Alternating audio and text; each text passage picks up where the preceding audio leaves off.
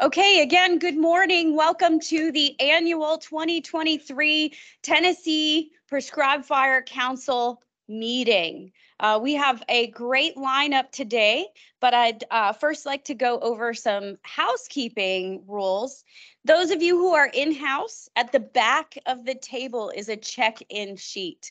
Please make sure before lunch that you go back in and sign in there. If your name is not on the sheet, on the second page of the sheet, if you just flip it over, please write in your information there. Those of you who are not Tennessee certified burn managers or do not know your burn number, that's okay. That's all right. We do have, just for your information, you can go to our website, tnpfc.org, and there is a list of certified Tennessee prescribed burn managers on that website, and your number will be on there had you ever taken the Tennessee prescribed burn certified burn manager course.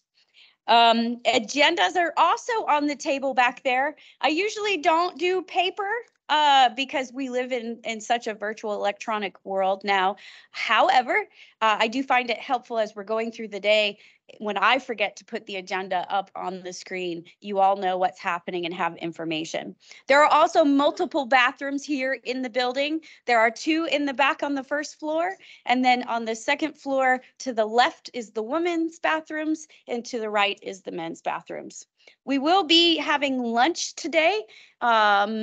And that is going to be catered by Moe's sometime around 11:45 or noon, depending on how many questions and conversation. It's an hour-long lunch at least, so I do expect some chit-chatting and networking and collaboration and cooperation between agencies and private industry as well as nonprofits. And please introduce yourself to me because I've emailed a lot of you and may not recognize your face. Finally, we'll go through the agenda just shortly.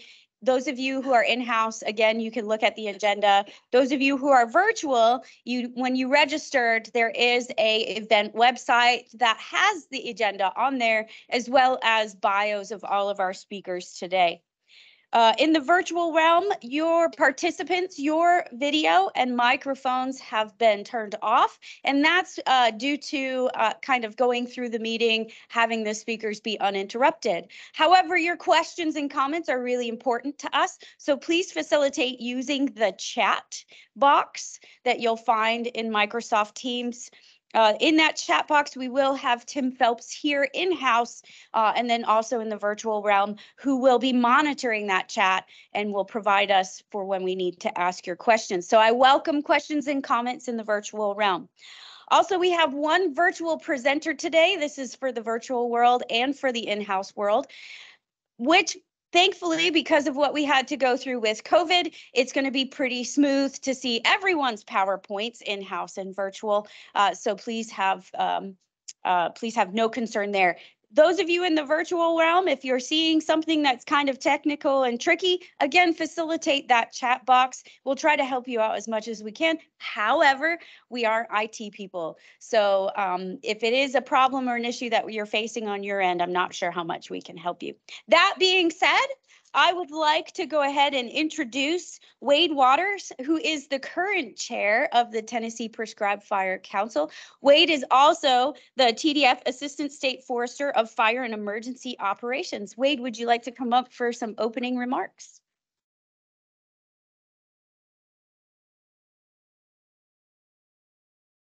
Thank you, Jackie. Welcome to those in the room. Welcome to those online. Really appreciate your time. And I'd just like to start off by recognizing Jackie Broker's efforts in putting this all together. You can see she's put together a great list of presenters. I think it's going to be a really good educational day and really looking forward to a lot of good discussions, questions, and answers. But Jackie almost single-handedly pulled all this together and really just want to recognize her for her efforts in that.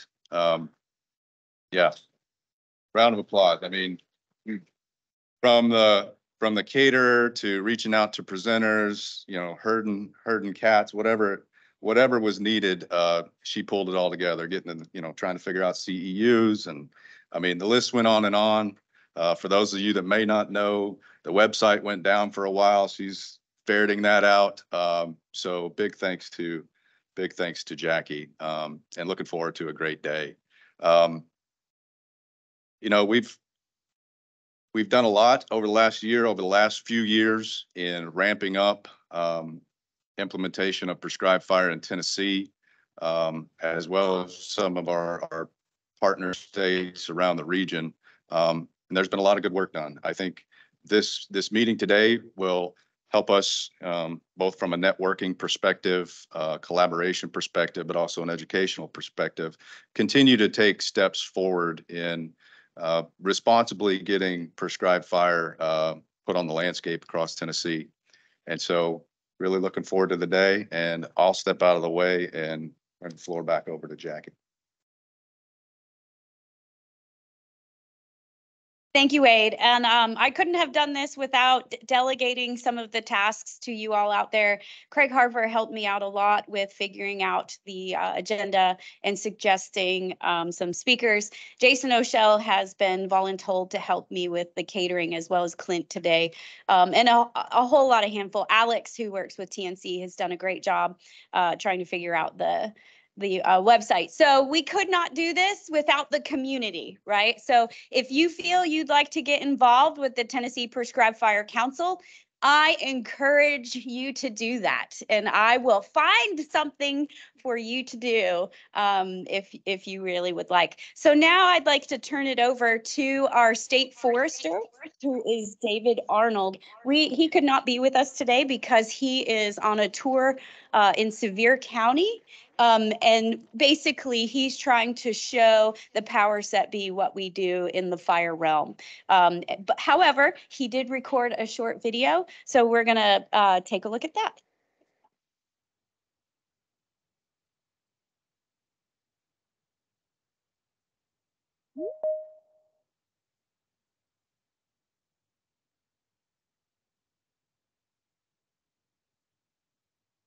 Good day, everybody. For those that don't know me, I am David Arnold, Tennessee State Forester, and I wish I could be providing these welcoming comments to you today in person, but I'm actually in Sevier County reviewing some burned areas from recent fires we had there. And what I wanted to speak to today is my excitement about this Tennessee Prescribed Fire Council, what y'all bring to the table in bringing a professional ethic to the prescribed fire program in Tennessee, and your leadership role in bringing that professional ethic about. And whenever I think about what constitutes a professional prescribed fire program, I think of three areas. The first and foremost and most visible from my perspective is safety. Whenever we're conducting these prescribed burns, we must have safety as our top priority, and it's very visible whether or not we're being professional in those endeavors.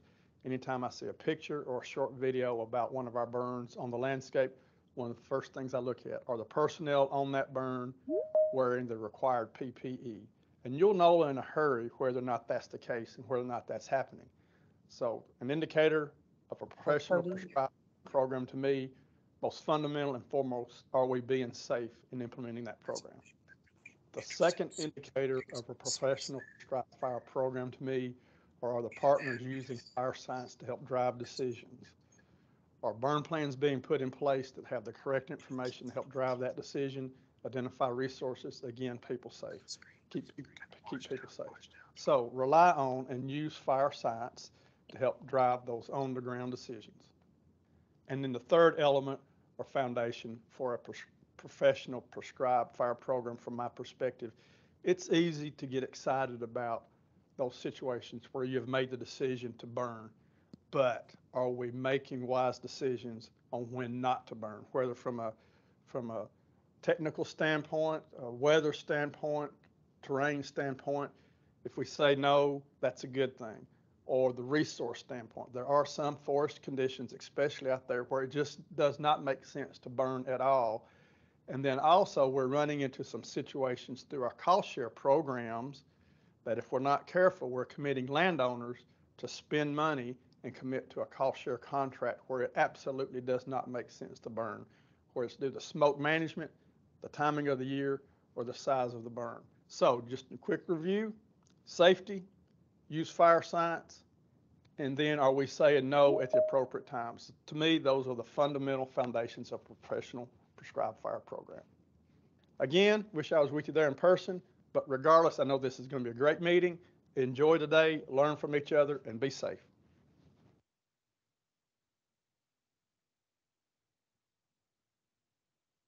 All right, so that was David Arnold, our state forester for the Tennessee Division of Forestry. Thank you, David, for those wonderful comments. I neglected to introduce myself to those of you, and I apologize for that. My name is Jackie Broker. I am the current Secretary Treasurer for the Tennessee Prescribed Fire Council. I am also, my job is Strike Team Coordinator for the Tennessee Division of Forestry. What that means is I have two focused teams that travel the state. One works on hemlocks, conservation of eastern hemlocks that are facing extinction due to a non-native invasive species. But I also have a prescribed fire crew, a strike team, and we have the ability to travel the state, assisting with conducting prescribed burns, as well as anything else that relates to getting those burns done. In the summertime, I am really happy to say that now I have the capability and abilities and freedom to take a 20-person Type 2IA crew out on Western fire assignments. And my crew at that point gets either put on my crew and has to continue to follow me around the nation, and or they can go out on single resource assignments and or engines and things like that. So I apologize that I didn't introduce myself earlier. Those of you who will be speaking today and presenting today, although I have your presentation information on the virtual realm, I would appreciate that you all introduce yourself, say a few things about who you are and how it relates to prescribed fire. Now I'd like to bring up Robin Bible. He is a fire management specialist for the Tennessee Division of Forestry, and he's going to give us our safety message today. Thanks, Robin. Good morning, everybody. It's really great to see all of you in person after such a long period of virtual meetings and getting together. So I really appreciate all of you taking time to be here this morning. Some of you probably know I'm kind of the administrator of our Tennessee Certified Burn Manager program. And again, I've been maintaining that. We just wrapped up our spring workshop. Again, it was virtual, but we're looking hopefully this fall to get back to an in-person meeting. So again, those dates are going to be October 16th and 18th. So if you got folks that would like to get certified as a burn manager, let me know. But as you heard David say, one of the most important things that we do in burning is safety. And, those of us that are wildland firefighters know about the 10 and 18. The 18 watch out situations, the 10 standard fire orders. Well, I did a little bit of digging, and this is from Jonathan Sutton over at NC State University. He came up with the 10 standard prescribed fire safety orders. So I just want to go through those with you real briefly here. Safety begins with preparation.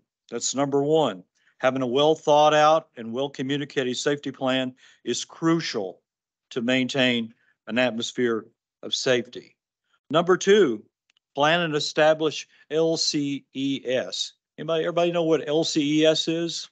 Lookouts, communication, escape routes, and safety zones. That's one of the first things that most of our wildland firefighters learn when they get out on the line. Making sure that you have good lookouts, making sure that your communication plan is in place and your communication equipment is functional. Ensuring that you have escape routes, because you may need escape routes just like you would on a wildfire. You need to know where to go to be safe, and those safety zones where you can go and be safe. Number three is do a walkthrough. Before starting the burn, do a complete walkthrough with your crew to make sure that you know everything on the ground. Be sure to visually locate then where your safety zones are going to be, where your escape routes are going to be, where any crucial points are going to be. Preseason training, number 4. During the off-season, be sure to conduct regular training exercises that will keep crew members prepared to handle adverse situations. And I'll add to that, make sure that you maintain your fitness standard, because you need to be fit and be able to be capable to carry out a prescribed burn just like you would be to fight a wildfire. Personal protective equipment checklist. You know, the day before your burn is not the time to get your gear out and look at it, and you know, you may be missing something, and it's a good idea to have a checklist that you can go through, and you can do that. And inspect your PPE. That's number 7. Make sure that it's all ready to go. Make sure there's not any cracks or rips in your fire retardant clothing and so forth. Number 8, inspect your tools and equipment. Inspect hand tools and power tools for rust, cracks, chips, or any type of wear that may make the tool unsafe before your use. Also inspect and maintain your equipment on a routine basis. Number 9, make sure you do the go, no-go checklist. And all of you that have been through certified burn manager training know about the go, no-go checklist, about having a checklist of items that are going to tell you whether or not you're going to be able to actually burn or not. You know, again, knowing about appropriate weather, suitable weather conditions, making sure everything is there, making sure you've got your burn permit, everything that goes into place there. And finally, number 10, avoid complacency. Do not let successful burns cause you to become complacent. Throughout the duration of the burn, maintain a heightened sense of awareness at all times. Know your surroundings. Be conscious of any dead trees, limbs, safety hazards out there, and be very aware of that. No matter how many times you burn, it just takes one burn to get you or your crew members injured. And finally, you all know this, never burn alone. Never be out there by yourself conducting a burn. That's the 10 standard prescribed fire orders. Thanks, Jackie. Thank you, Robin. As we all know, it's really important when we're dealing with wildland fire, any fire for that, in that matter, but to make sure that we're safe. And that's every day, all day long, not just in the fire realm, but also in our lives. So I appreciate that. Thank you, Robin. I forgot to mention that there are CEUs offered today. At the end of the meeting today, I will post a QR code for those of you in-house and also online if you would like to get CEUs. And it's 3.5 CEUs, I believe, in category 1. Also, Robin mentioned that there is going to be a certified burn manager course in October 17th, I believe, Robin. 17th through the 19th. So those of you who maybe don't have your certified Tennessee Certified Burn Manager certification, that will be another opportunity. If you have questions about that, you can reach out to Robin Bible. You can find his information on the Tennessee Division of Forestry website. At this time, I'd like to invite you all to for a break. We're going to get set up for our first speaker, Mike Saunders, who is scheduled for 9:30, which gives us a little over 10 minutes for a break. During this break, please feel free to introduce yourselves to other people in the room, as we're all here together to talk about prescribed fire in Tennessee. So let's come back a little before 9:30, as that's when our first speaker is going to be. All right, so it is 9:29. If everybody will take their seats. Being a great facilitator means that you try to herd cats. And so not saying that you guys are cats, but I do try to do my best as far as facilitating today. For our next speaker, we have invited Mike Saunders, who's an associate professor of silviculture for the Department of Forestry and Natural Resources for Purdue University.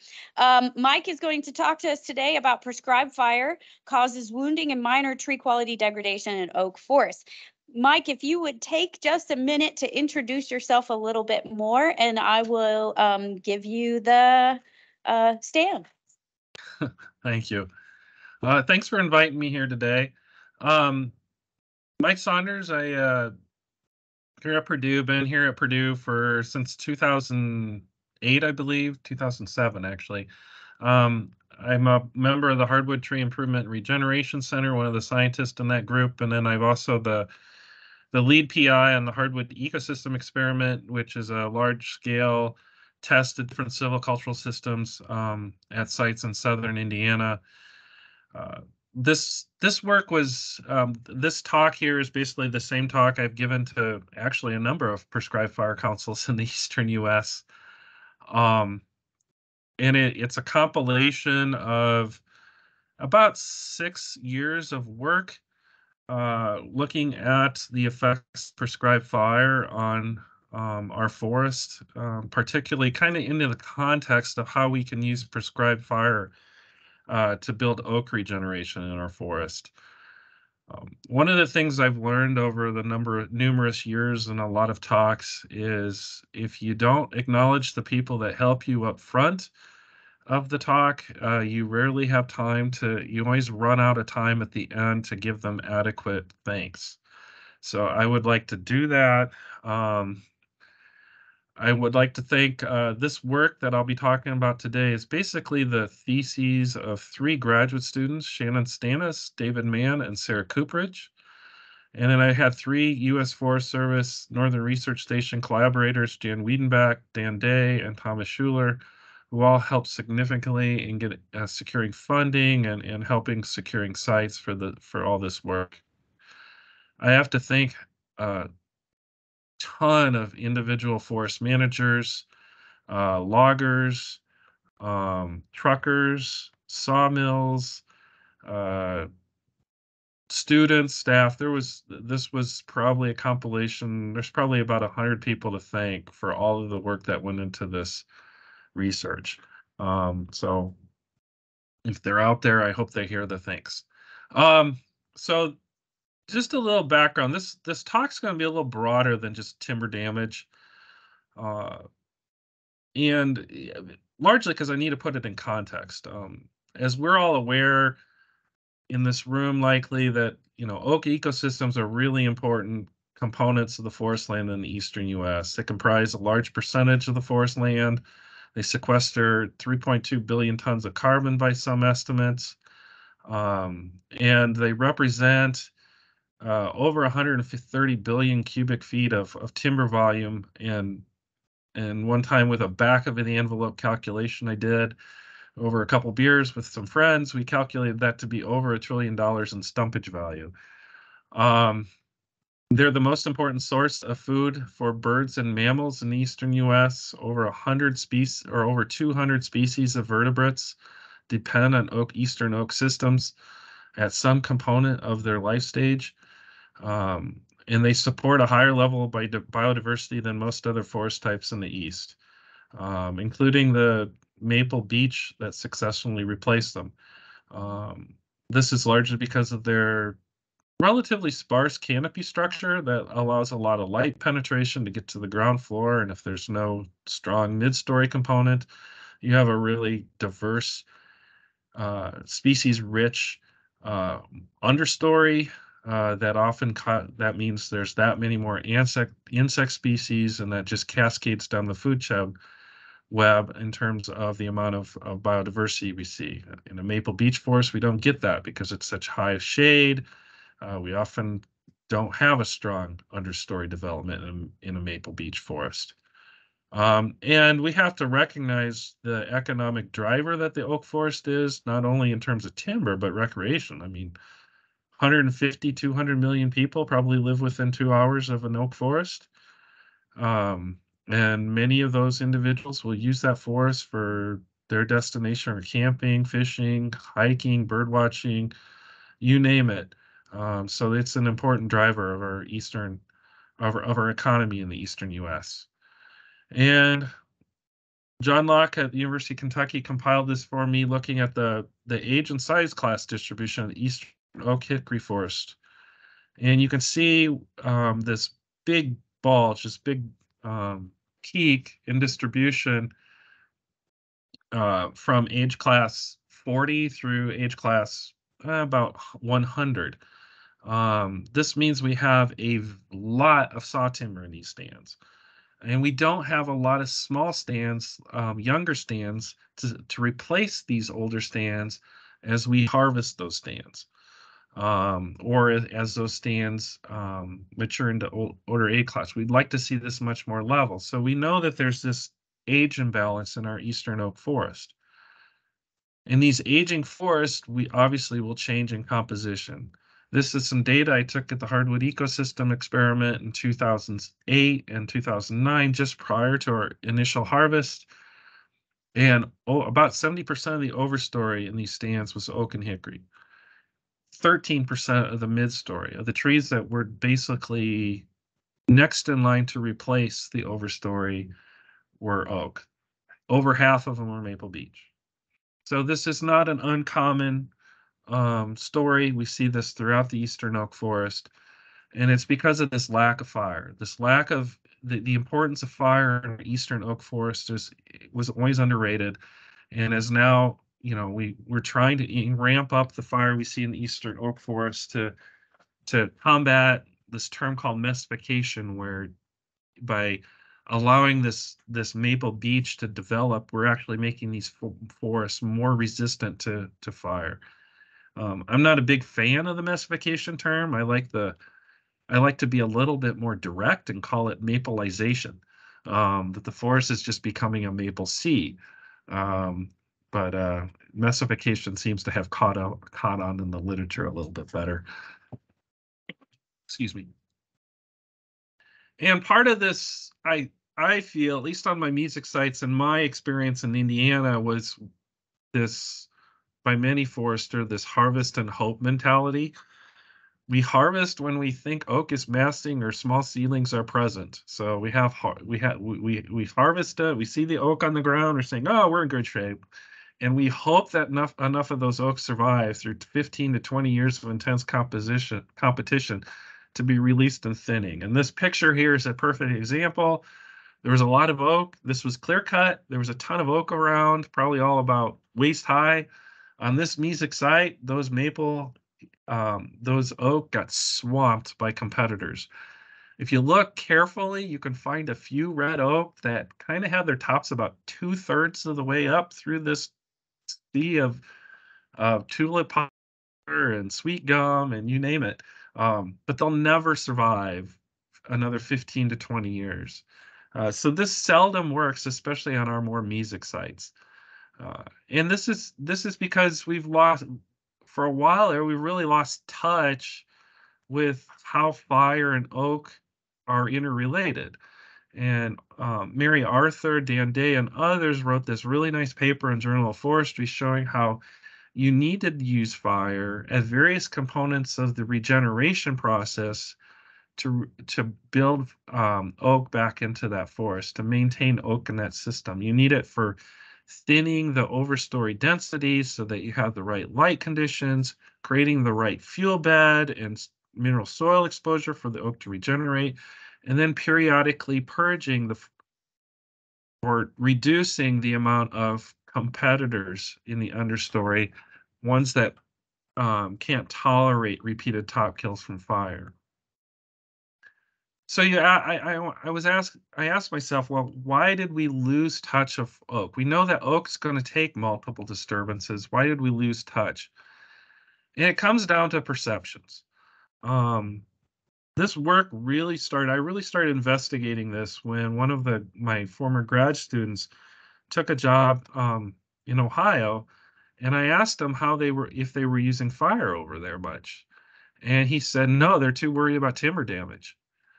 And I'm going, well, if we do fire in the right way, we can moderate the intensity. We can moderate how we do fire so that we're not getting a lot of damage to overstory stems.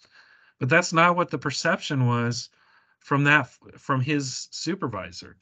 And it's not the perception that we see from some loggers, timber buyers, even mill owners. They all have this great fear that we're going to have this, if we bring fire back into these systems, excuse me,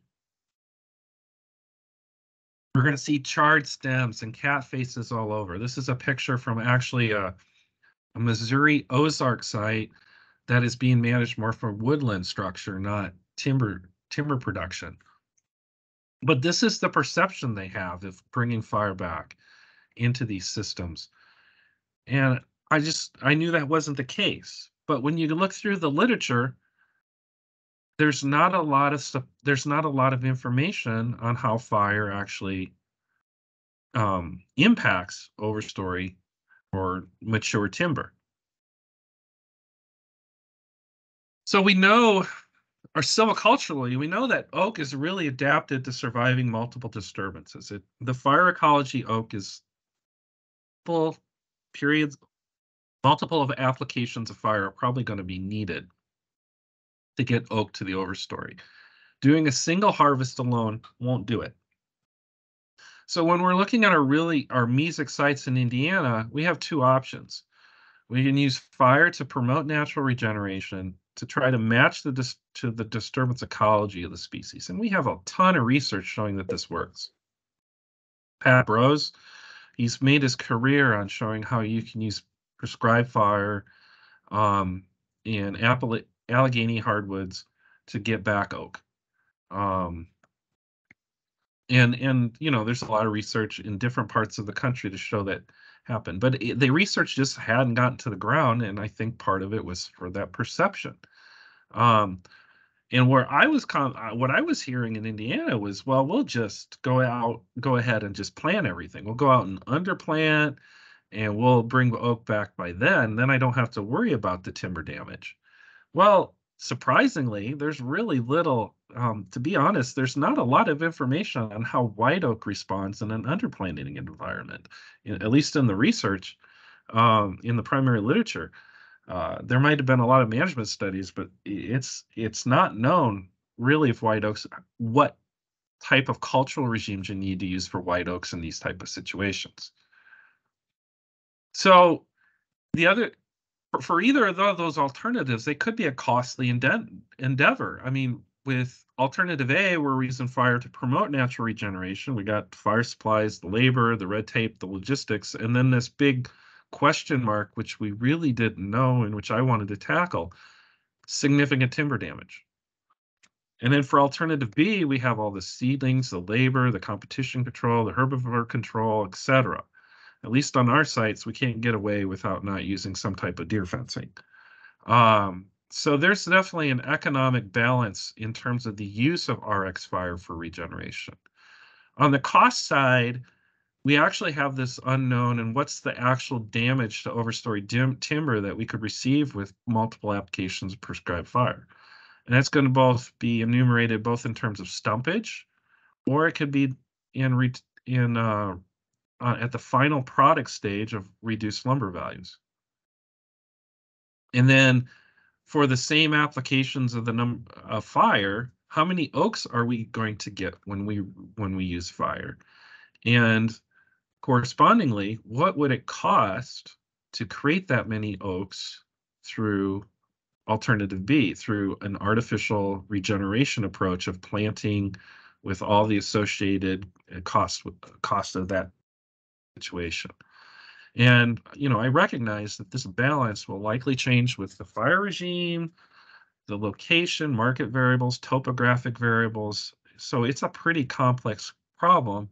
And I'm just kind of starting to get onto these economic side of this equation. So today I'm going to highlight, this is kind of the research objectives I've done over the last 6 years.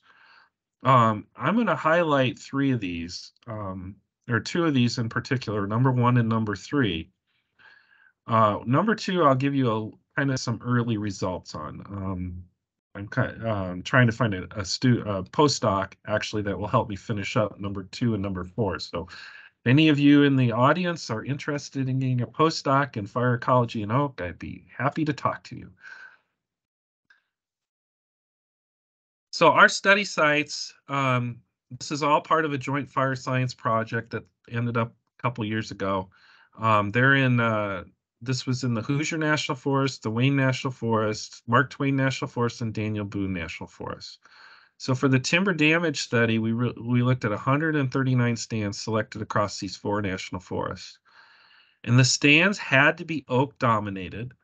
They had to have site indexes greater than 60 feet on a 50-year basis. And the reason why we wanted stands that were being used would be considered for timber production purposes, not stands that were being restored to like a open woodland type situation, a savanna, barren habitat restoration. We wanted stands that were where the goal of the fire would be to regenerate oak. No known wildfire as far as we could tell. And then we wanted the prescribed fire to have been started between some type of prescribed fire regime that had started between 5 and 25 years ago. So hopefully multiple applications of prescribed fire in a range of conditions. And in the end, we ended up having sites that had between 1 and 6 burns across these 4 national forests, with half on xeric and half on mesic aspects.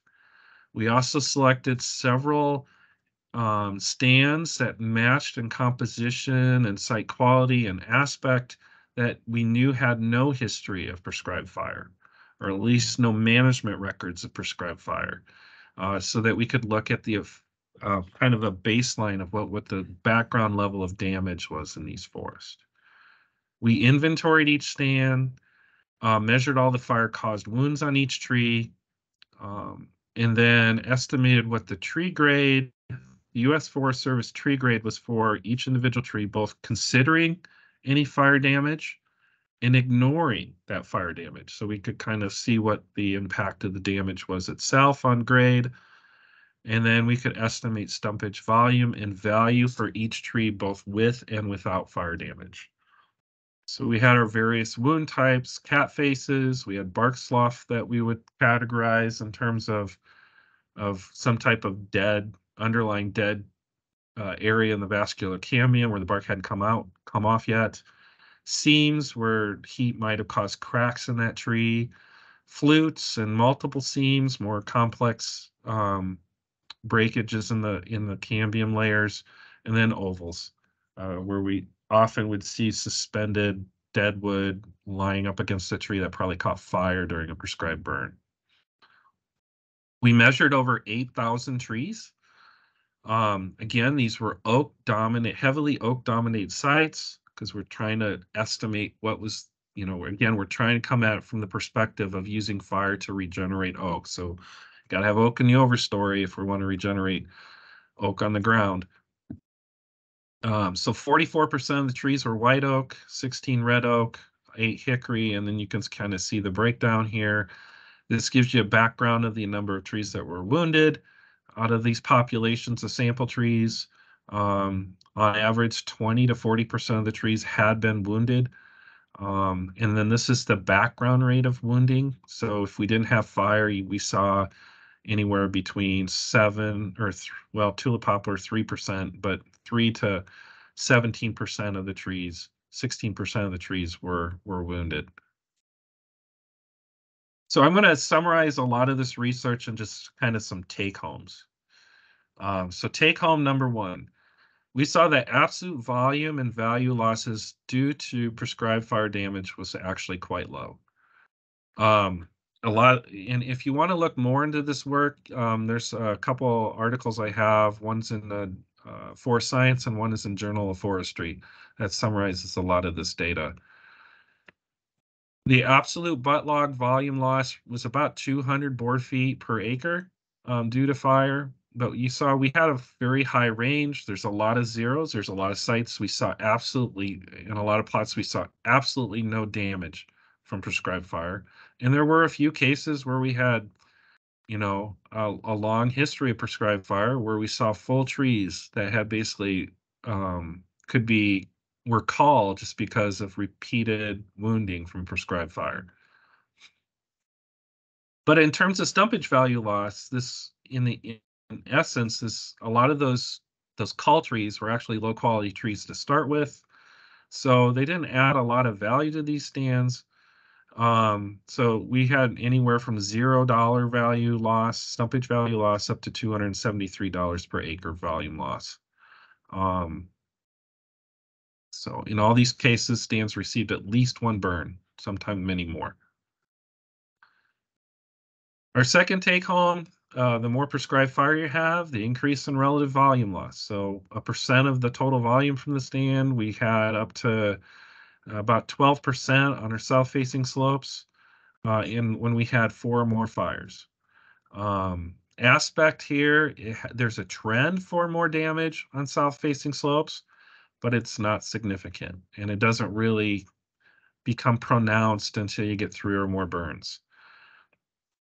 But these are still relatively low. I mean, for the most part, a good proportion of the stands, 3 or less burns, 4% or less of the relative volume is lost. You get to 4, 5, 6 burns, you'll start to see that creep up to 8 to 10% at times.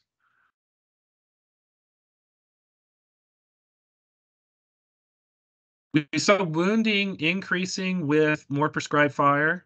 So we see this big trend with the red line here that wounding does increase when you have multiple burns.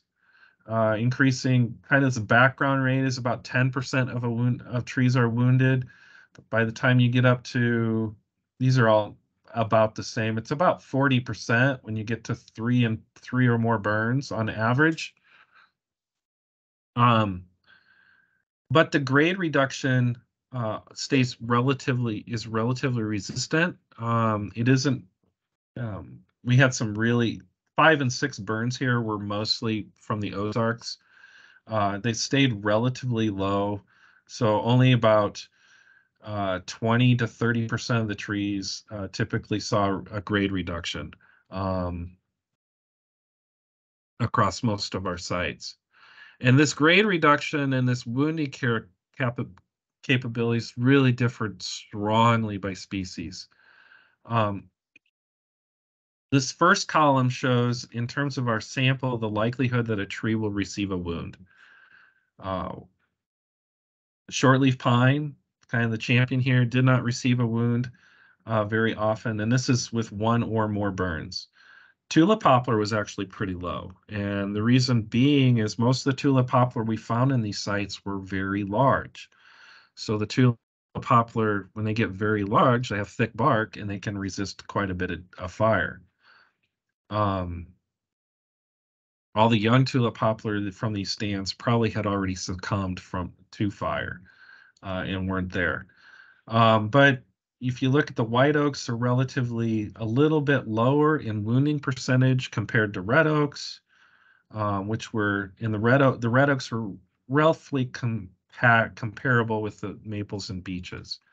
Where you see some differences, though, is grade reduction, and the grade reduction here is conditional on wounding. So it's saying basically, of my 25% of 25% of my oaks, white oaks, will get wounded from a fire. Of those 25%, 13.5% will see a grade reduction. So if you want to look at the entire population, you just have to multiply those two. That essentially says 3 to 4% of white oaks overall will see any kind of grade reduction from prescribed fire. And again, this is often related. It has to do a little bit with the species characteristics, like post oak is in the Ozarks, receives more damage, but white oak, chestnut oak, both are relatively resistant to fire, and they compartmentalize their wounds fairly rapidly as compared to some of the red oaks. So this is some pretty interesting information and great for kind of determining kind of what the likelihood of some damage is on a particular site. All right, so the second part of this work was really looking at kind of the lumber recovery. So we know on the ground what it looks like. So what does that mean actually when we get to the mill? Because there could be a lot of damage that could be hidden within the logs that we're not just aware of. So we had 145 trees that we felled from the Hoosier, Wayne, and Mark Twain National Forests, and we harvested these, taking the logs to a mill. and basically sawing these up to see what type of damage we saw actually in the lumber. And this was a pretty complicated process. I mean, a lot of different color paints. I think I have 15 different colors of tree paint now, so that we could paint the ends of the logs a certain color and track that log all the way through the mill. So we milled these all into 6/4 material. We measured the dimensions, and so we knew how much volume there was, and then looked at the NHL grade of each board. And then we could do the similar thing here as we did in this for standing timber. Do the volume and figure out the dimensions and NLHA grade, both assuming there's fire damage and ignoring that fire damage.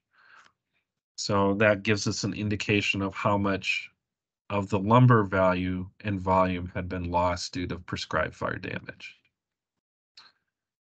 So we don't have all this data worked up yet, but we have 44 logs that we did for the Hoosier National Forest. This resulted in 648 boards, and only 97 of those boards were fire damaged. Most of them was a reduction in grade, most of it was a reduction in volume where you lost a few board feet at the end of one log. But it was only in total across all 97 logs, we only lost 211 board feet. So it wasn't much. It was 1 or 2 board feet per board. 27 of them lost grade. That was usually because of some type of stain. In total, across that sample, only 3.5% of the volume was lost, 44% of the value. So now that we've looked at the cost side of the equation, I also wanted to look at the regeneration side of the equation. And here we used 47 burn sites and 16 control sites in the Hoosier and Hoosier National Forest and Wayne National Forest. Wanted to do this on more sites, but this is when COVID hit, and our field sampling got curtailed. We inventoried the regeneration in mid-story at all the sample points that was used in the timber damage study on these sites, and then looked and analyzed the composition and abundance of the mid-story and regeneration to the number of prescribed fires in the time since the last prescribed fire. So some take-homes here. The more prescribed fire we have, the more larger seedlings we have.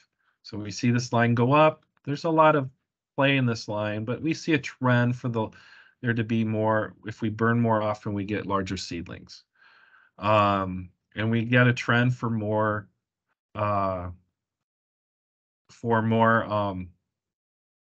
seedlings overall. The more times we have prescribed fire, the larger the proportion of oak in the stand. Now remember, these sites were heavy to oak to start with, so there was a lot of oak regeneration present in the understory. So this doesn't look that impressive, but I want you to look, this black bar on the right side of each one of these triplets is the maple and beech. So we're going from a 10% of the seedlings of maple and beech down to nearly 0. Okay, so we see this trend. The more often we use fire, we're driving down the maple and beech competition. That's what we always hope in oak, hickory, when we're using fire in these to regenerate oak. Interestingly, though, if we started looking at the time, like the return interval, if you waited more than 4 years after a burn, so you burn it and then you walk away and you don't come back 5, 6, 7, 8 years later, we see this rebound, and this is again the left or the right bar in this triplet. We see a rebound in maple and beech. Okay, so if you burn it and just leave and think one application is going to do it, probably not. You got to keep burning it until you're ready to regenerate. Otherwise, you've lost all ground that you started with. And many of those regeneration patterns are driven by the impacts of the fire on the mid-story. So it took a couple burns One burn, if you have one burn, it knocks it down just a little bit in terms of the mid-story, the density. 2 and 3 burns kind of does another number, but it isn't until you get after 3 burns that you really are starting to push and drive the mid-story down. Okay, so it takes 4 burns to really have that significant impact on reducing mid-story. All right, bring this all together. When I'm thinking of telling my students and my foresters I work with on how to use prescribed fire in these stands, at least on these mesic sites, I tell them to target a 2 to 3 foot flame length. This is based on some other data, observations, lots of talks with foresters and when they've seen damage. Seems 2 to 3 foot is a good flame length to get some good mid-story kill, at least smaller mid-story trees, but also consume enough of the duff and litter layers in these areas to get good seedbed conditions for germination of oak. Prescribed fire has minimal impact on residual timber values until 4+ fires are used. But conversely, oak regeneration probably needs 4+ fires to respond if you're only using prescribed fire alone. So there's a little bit of a problem here because there's a little overlap here. If we use fire 4 times, at least my data is showing that you could start to see some pretty significant impacts on timber values, enough that it's going to be noticeable. That you're going to get up into 6, 7, 8%. Could start to be noticeable that you're losing that much of volume in your stand. But the regeneration is probably going to need that much. If you have a strong mid-story component, you're probably going to need 4 fires to get rid of that mid-story component. So I've really been starting to promote the idea that you have to do mid-story removal in conjunction with prescribed fire to be successful. Large mid-story trees are going to take multiple applications of fire to really to get them to die and fall out of the stand. So it might be better if you have a stronger, larger mid-story component to actually use a mechanical process, go out and do some chainsaw work, mid-story removal, a formal mid-story removal, and then use fire to more condition the seed bed and get the seed bed in the right condition. So I think it can be more of a 2-step process, and you have to consider using mid-story removal to help the fire do its job. Let's put it that way. So that's kind of all I had to say, and I'm happy to open it up to questions and discussion at this time. Okay, thank you so much, Mike. We'll go ahead and open this up for questions. Looks like we have one in the chat. Ben Myers, who is part of Panther Creek Forestry, is wondering if he can get a copy of the PowerPoint. Sure. I can. You want me to send that to you? Yeah, that would be great if you'll just send that to me, and then I can, those of you who are interested, just shoot me an email. Everybody here today should have my email. No problem, Ben. Any questions in the room? I do have a microphone. Hang on a second, Mike, I'm going to walk around.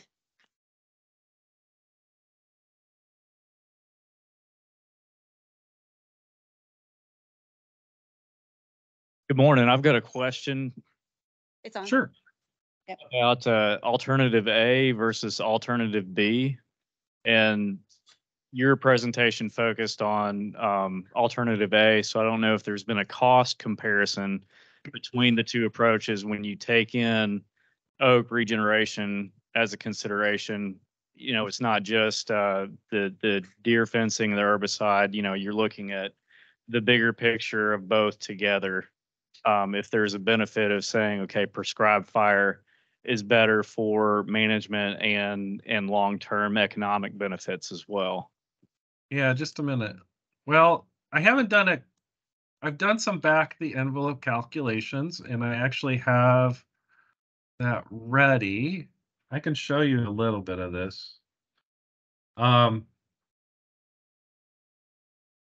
me bring it up. So this is my back of the envelope calculations, and this is why I want a postdoc, is to kind of like refine this a little bit. But and I put my warning: unrealistic assumptions and estimates are ahead. So alternative A, 3 or 4 burns for natural regeneration. This is my goal, to create 250 trees per acre competitive oak by year 15.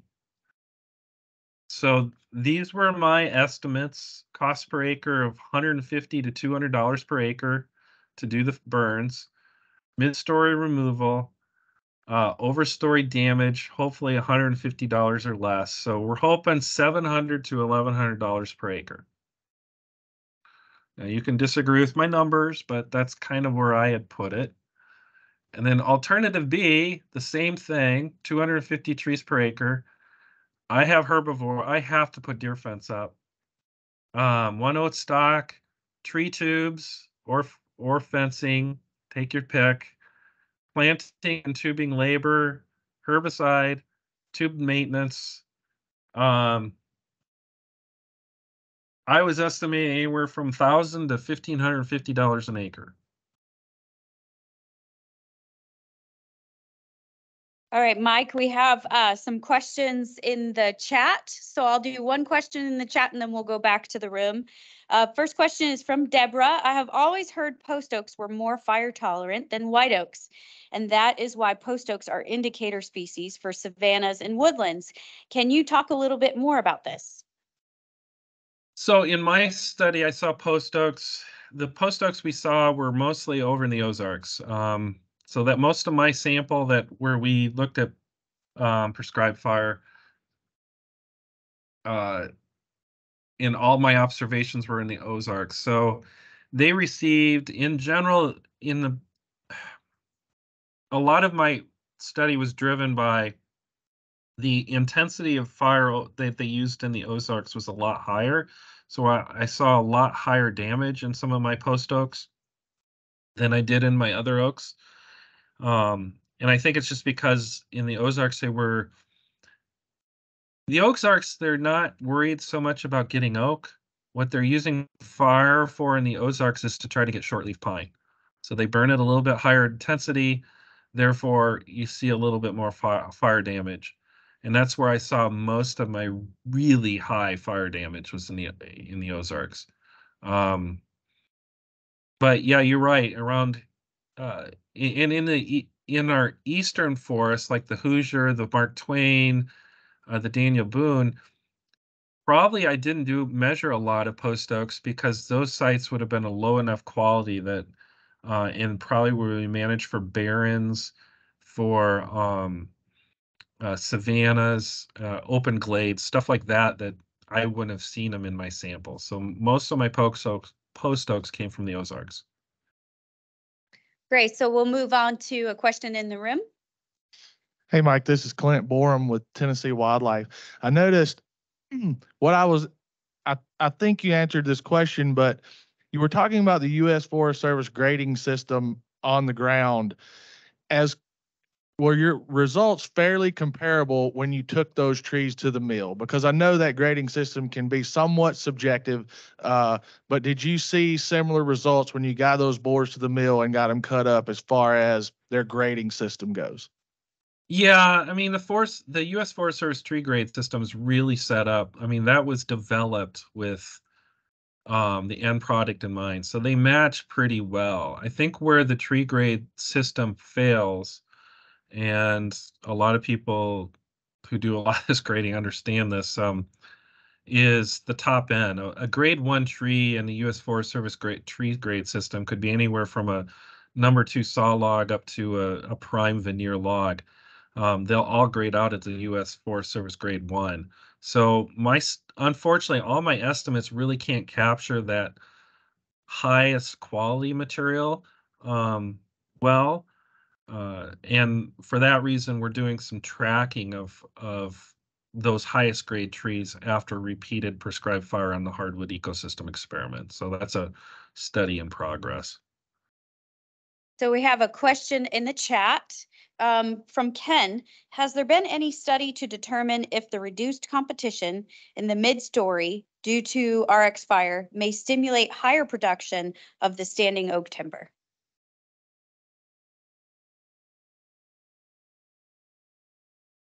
There, I know I've seen some work. I've read a few studies where like the removal of an invasive component through prescribed fire helps. But I haven't seen anything definitive. And it's probably because I haven't seen it. It's probably out there. I don't think it's been, of what I know of the system, I don't think it would be a strong impact. But again, it's probably something that needs to be further studied. All right, we have a question in the room. Yeah, Matt Durstein from the south zone of the Cherokee National Forest. Wondering about the fire return interval that you used for your study. Yeah, we just basically we looked at we basically used whatever the Forest Service. This was basically investigating what managers had been doing, and we just then classified it based on what we saw in the data in terms of where it seemed like there was breaks in the data. The 4 to 7 years seemed to be where we started to see that bounce back of Maple Beach. Probably on a more xeric site, you could probably get away with a little bit longer return interval. On a more mesic site, it would be at the lower end. You'd want to get back fairly rapidly. Any other questions? Oh, go ahead. Sorry, Mike. That was the only. That's the only way it's not a continuous study. It was just more of a classes. Any other questions for Mike?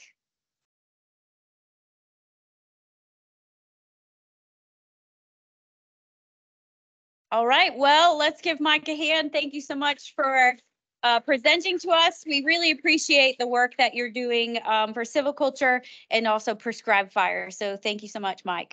Thanks. You have a great day. You too. Next up, we have Craig Harper. Craig Harper is a professor and extension wildlife specialist for the School of Natural Resources for the University of Tennessee. He's going to talk to us today about oak pine woodland restoration. Let me pull up your PowerPoint. Get it going here for you. There should be the top button. You can test.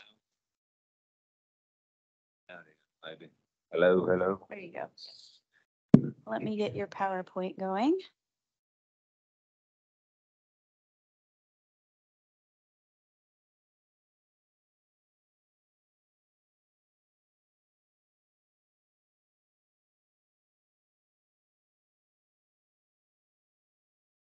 Should be good to go. All right, are we good? Thank you, Jackie. As Jackie mentioned, my name is Craig Harper with the University of Tennessee. I'm the Extension Wildlife Specialist. I recognize many faces out there. A few of you I don't believe I've met yet, but I've been a part of the Tennessee Prescribed Fire Council since we founded it, and I'm actually not remembering the year right now. Do you know that right off? What, Robin, was it 12? Yeah, so a long time, and as Robin said, it's good to be back in person instead of looking at each other through a computer screen.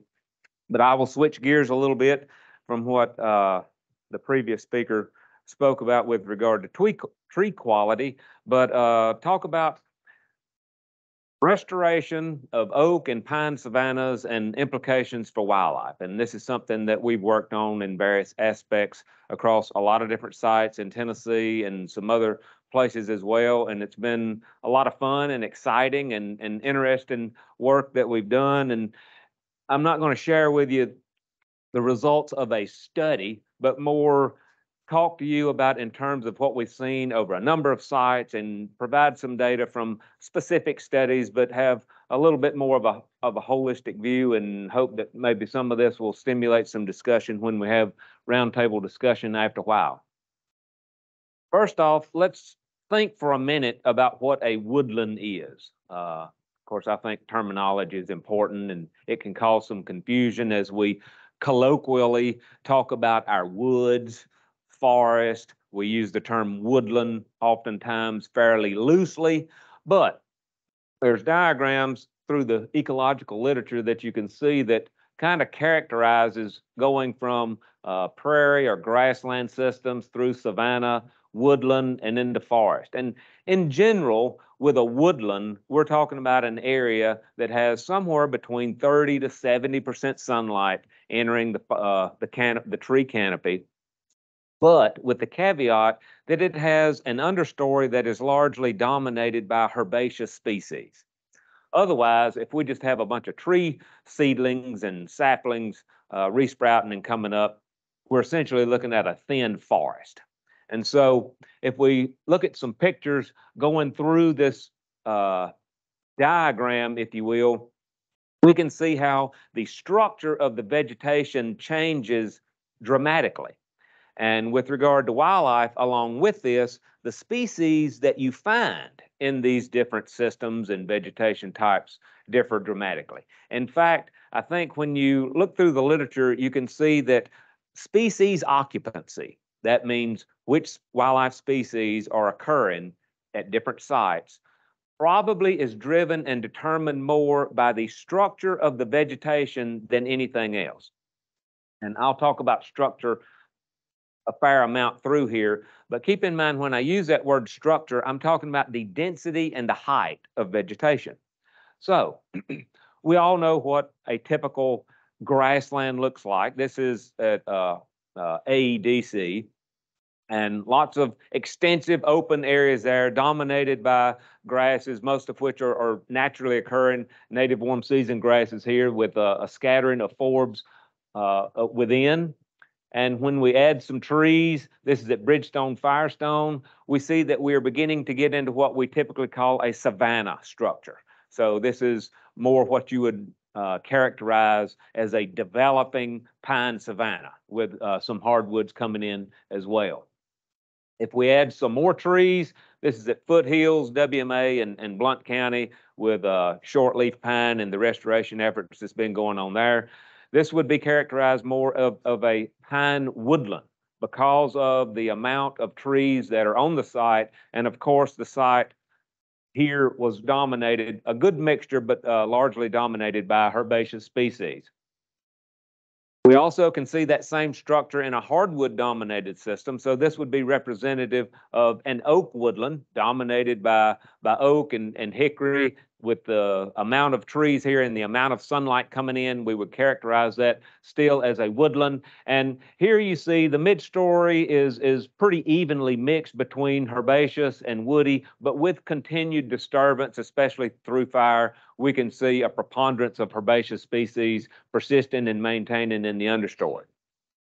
When we add more trees, or when we allow less sunlight, and in this case, this is a hardwood stand that has been treated by selectively killing or removing various individuals. And here we're looking at about 30% sunlight coming in.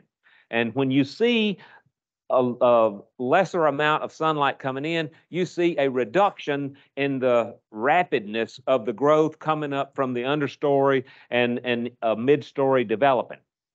And then, of course, we've all seen this as we go into stands where there's only typically 2 to 4% sunlight coming in, a closed canopy stand, and oftentimes the understory is largely non-existent, as you see here. And you can see through these woods 200 to 300 yards. Well, when we look at this structure right here, think about the wildlife. And so what species would you expect to find in such a situation?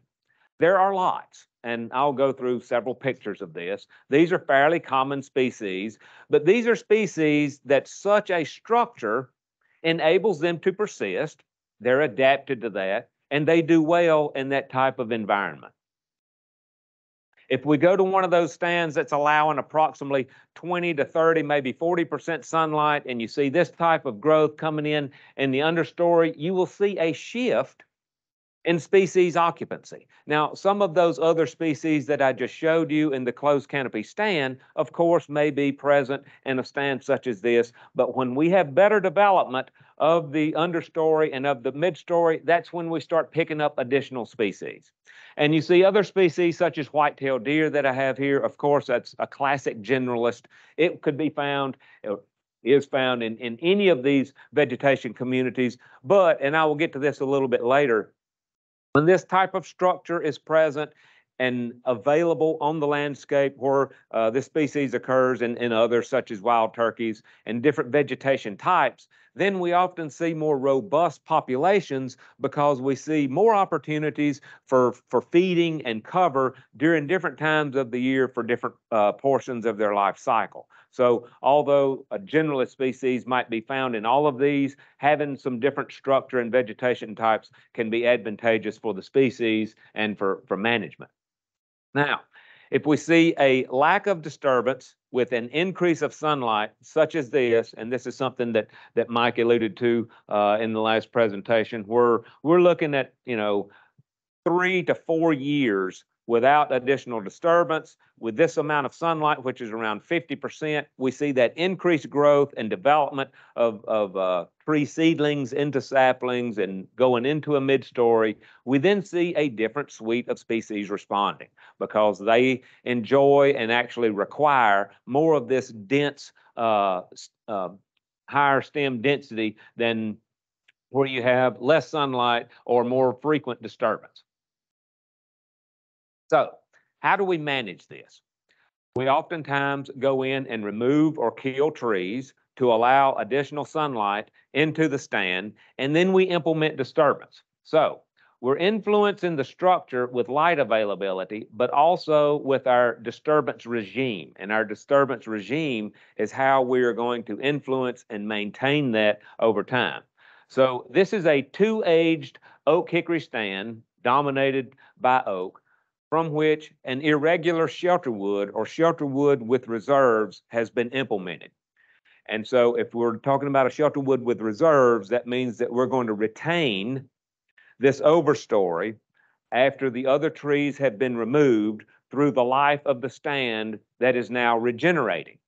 And so with that amount of light, and here we're looking at roughly 50% sunlight coming into the stand, the response can be very quick. And with this response, of course, we see response by different wildlife species.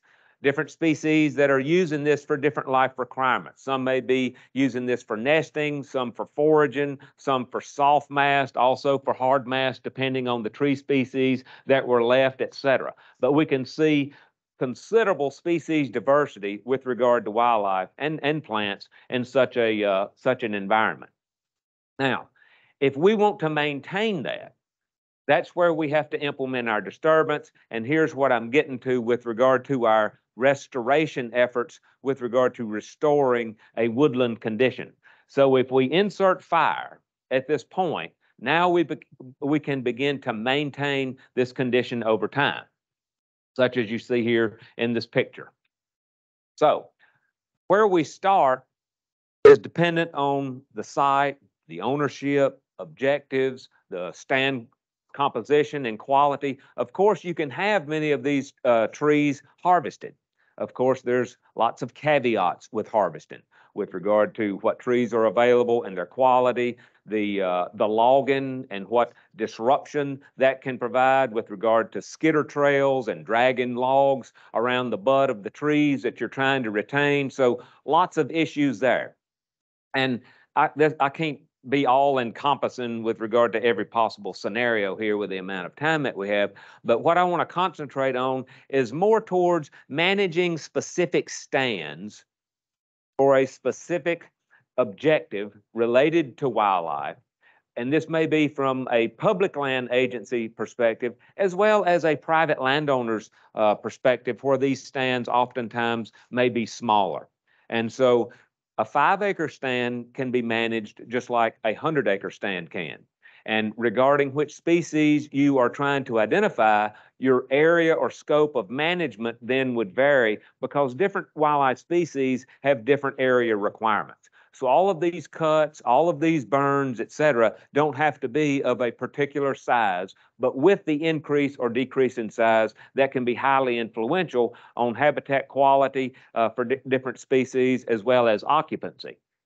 In general, I like to get managers and landowners to think about the site. And in general, a drier site, obviously, is more predisposed for burning than a moister site. And obviously, you're in general seeing tree species there that are more tolerant of fire than on moister sites. So this isn't revelation. That's well established in the literature, but a lot of times we don't necessarily think of adjusting our management, thinking about the aspect and site.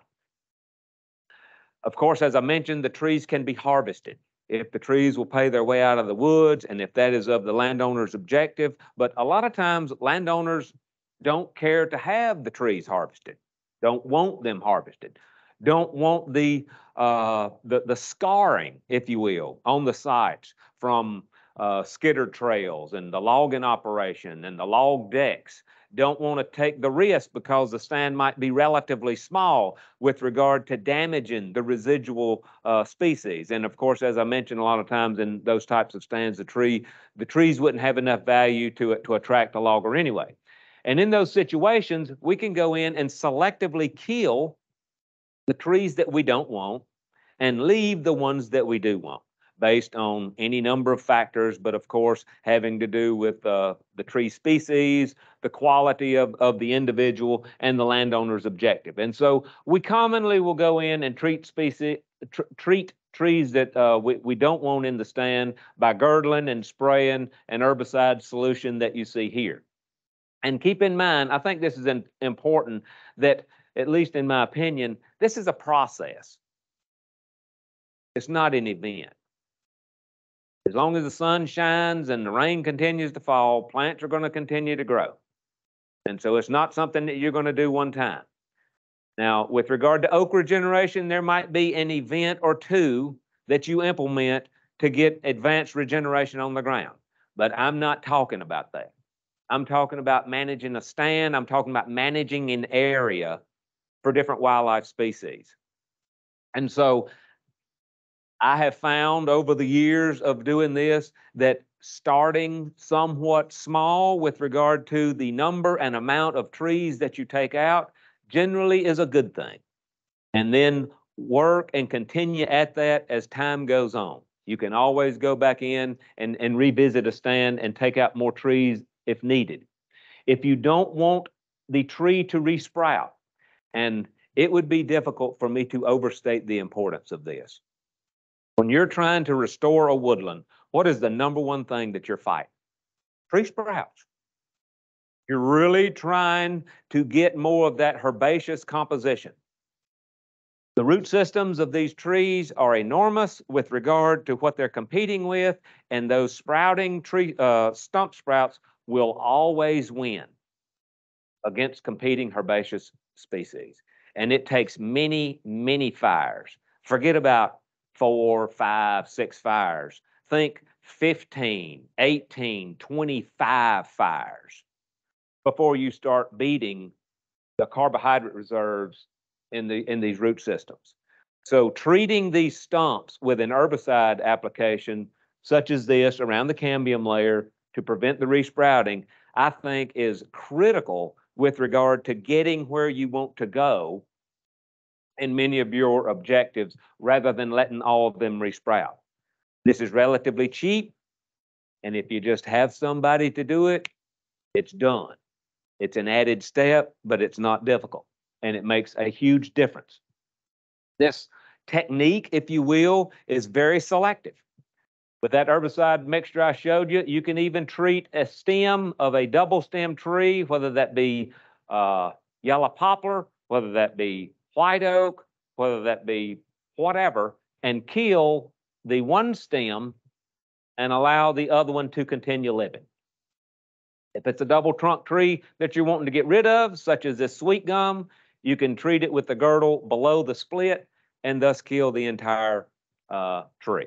So it works very well. And this is the effect that you see not immediately, but it will take this application typically 4 to 6 months before the tree is dead. It can be done at any time of year. The only difference is with the maples and the ones that really have a high sap flow in late winter, early spring. Obviously, that's not a good time because when you girdle it, the water literally is running out of it. And so we see dead standing trees that are so important for so many wildlife species. I would argue that there's probably not one feature in the woods that would contribute to increased wildlife species diversity than dead wood. Both standing and down dead wood is very, very important for a number of tree species, wildlife species. And I always try to get that across to landowners that I'm working with. For the trees that you leave, we have documented an average of 25% crown increase in just the first year. Now, that's not going to happen every year from there on out, but that's fast. I mean, that's significant to get that much crown increase. And with a crown increase, of course, that means among that individual tree, you can have more mass production because the crown is larger. In fact, we've documented on average a 65% increase in crown production of oaks whose crowns were released entirely all the way around. And keep in mind, we've documented how approximately 40% of the trees, the individual oak trees, and this is of white oaks, produced 70% of the acorns. And there will be a few of them that actually increase in acorn production class, like from poor to good to moderate, poor to moderate to good to excellent. Not that many, but a few. But before that occurs, only 30% of the trees are producing 70 to 75% of the acorns. And so what that means is you literally can go into a solid stand of oaks, kill half of the oak trees or more, and increase your acorn production. And so getting that across to landowners is very important when they realize this is like one of the only cases that you literally can have your cake and eat it too, with regard to mass production from the trees and forage production from the understory, soft mass, et cetera. So what do we retain? Of course, those species that are relatively fire tolerant and of relatively high wildlife value. And then keep in mind, all of these are not what we would call fire tolerant, but certainly they can have value to different wildlife species. And this is going to be, I hope, one of my most important messages is whether these species live in the stand or not is dependent on your fire intensity. And that's one thing I'm glad Mike mentioned there towards the end of his presentation. And I'll show you some more pictures here in a second. But your fire intensity is absolutely critical. You can retain these species in a stand that is burned if you're not burning, if you are burning with very low intensity. Ones that you want to get rid of. Now, I'm not a tree hater of any species. Every one of these species will provide a little something here or there for some wildlife species, but in general, these are the ones that we typically are selecting against and selecting for, that those that I showed in the previous slide. So, can you burn hardwoods? I would hope that after 11 years of the Tennessee Prescribed Fire Council and the many, many field days that we've all been associated with and the work that we've done and the research, we don't really have to have this slide, but I included it anyway to say, yes, we can burn in hardwoods. That has been demonstrated time and time again, whether that be in the late growing season, in the dormant season, early growing season, in the mid growing season, at any time, and we'll get a little more into that in a minute. And Mike also mentioned this that I was so glad to see also, not only the intensity, but the debris left at the bottom of the trees. When you have debris such as this, you're essentially setting a campfire at the bottom of the tree. And so, you know, Shazam, we have a wound here. Of course we do.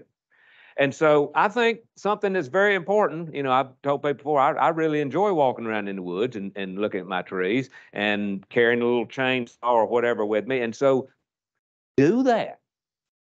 You know, when you put in your fire breaks and you're preparing for your burn, walk through the stand. Inventory the trees. These are the ones that are important to me. And if there's debris there, move it out of the way. So I realize with state agencies who are trying to burn literally 500 acres at one time, that's not going to be possible. I also have lots of questions and issues about burning 500 acres at one time that maybe we can get into with the roundtable discussion. Not that that's never should be done, but in a lot of objectives and instances that shouldn't be done. But walk through the woods and check out what you have.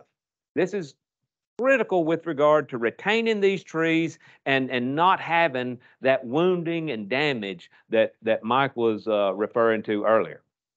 So how do you do this? And I'm talking about when I'm visiting with private landowners, I think try to get them to think small. You don't have to burn all of your woods. Rarely should you. There are specific sites, obviously, that are more suitable than others. And I tell them, if you're not comfortable with fire, you know, use a backpack blower, blow out a section a quarter of the size of this room. Start with something small.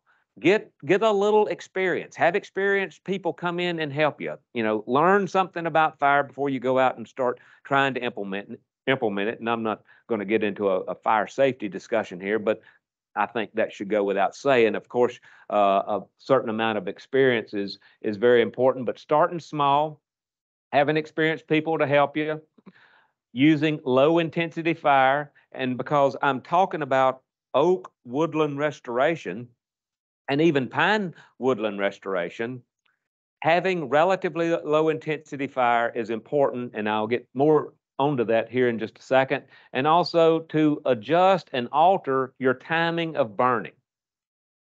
Who in here has burned woods intentionally in July or August? How difficult is that? Real.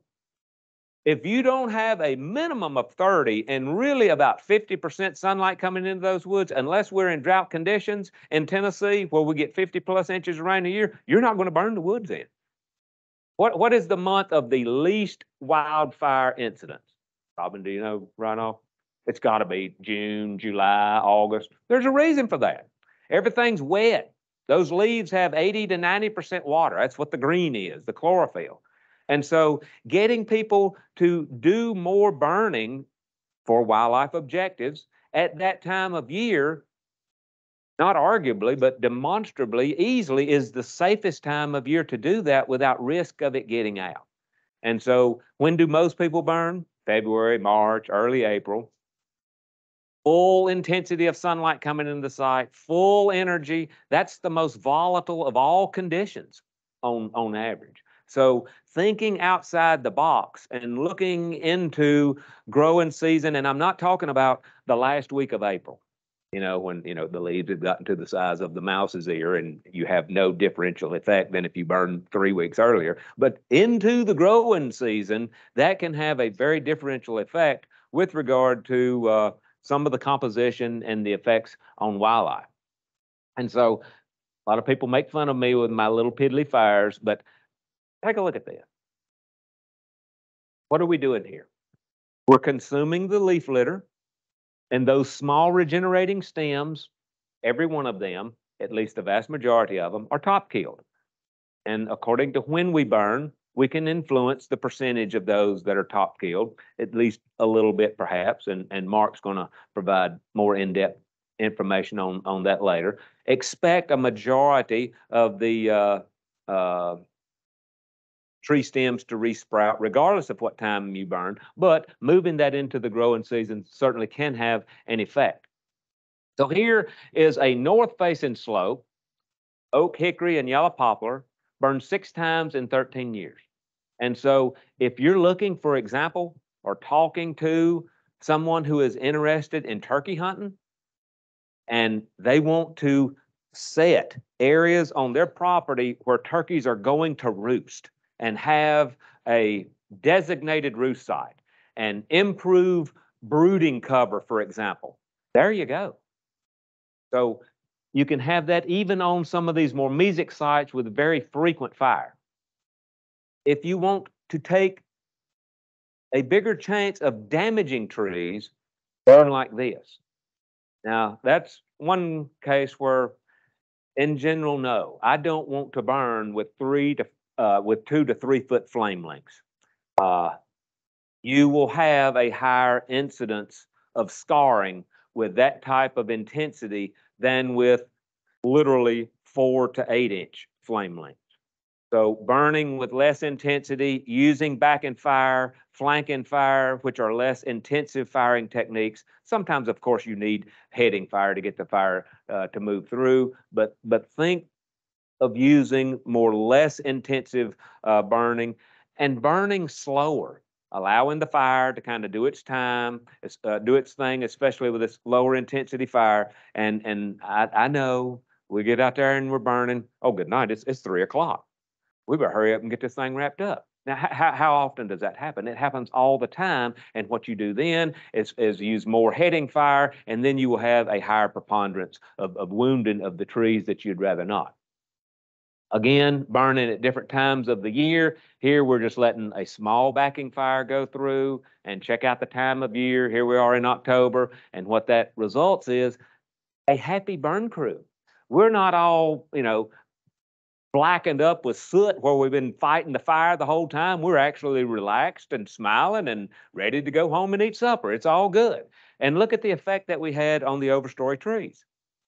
It's tremendous. And work has been done showing that every day is a potential burn day according to your objectives. And so I know we all know that, and we say that, but I think it's important to try to put more of that into practice. So the fire frequency is what's determining the structure along with the intensity. Of course, a more intensive fire, you could kill every tree out there, according to, if you're really burning it super hot. But if you're having mid-story stems that are getting into that 2, 3, and 4 inch diameter range, you're going to have to increase the intensity more to kill those.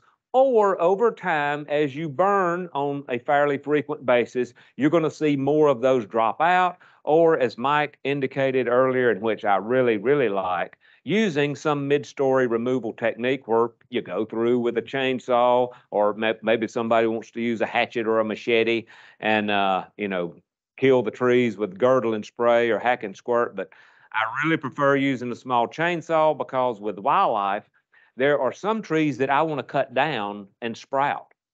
There are some trees that I want to make sure that I get that sprouting because of the increased browse value for deer or increased structure for nesting of different species. So we're looking at a 2-year fire return interval there and how that may be beneficial for several different species. If we increase that to 4 years, this is more often than not the typical structure that we see. This is neither good nor bad. It's just according to your objectives. And for these species here, that's very good with regard to the structure that they require for nesting.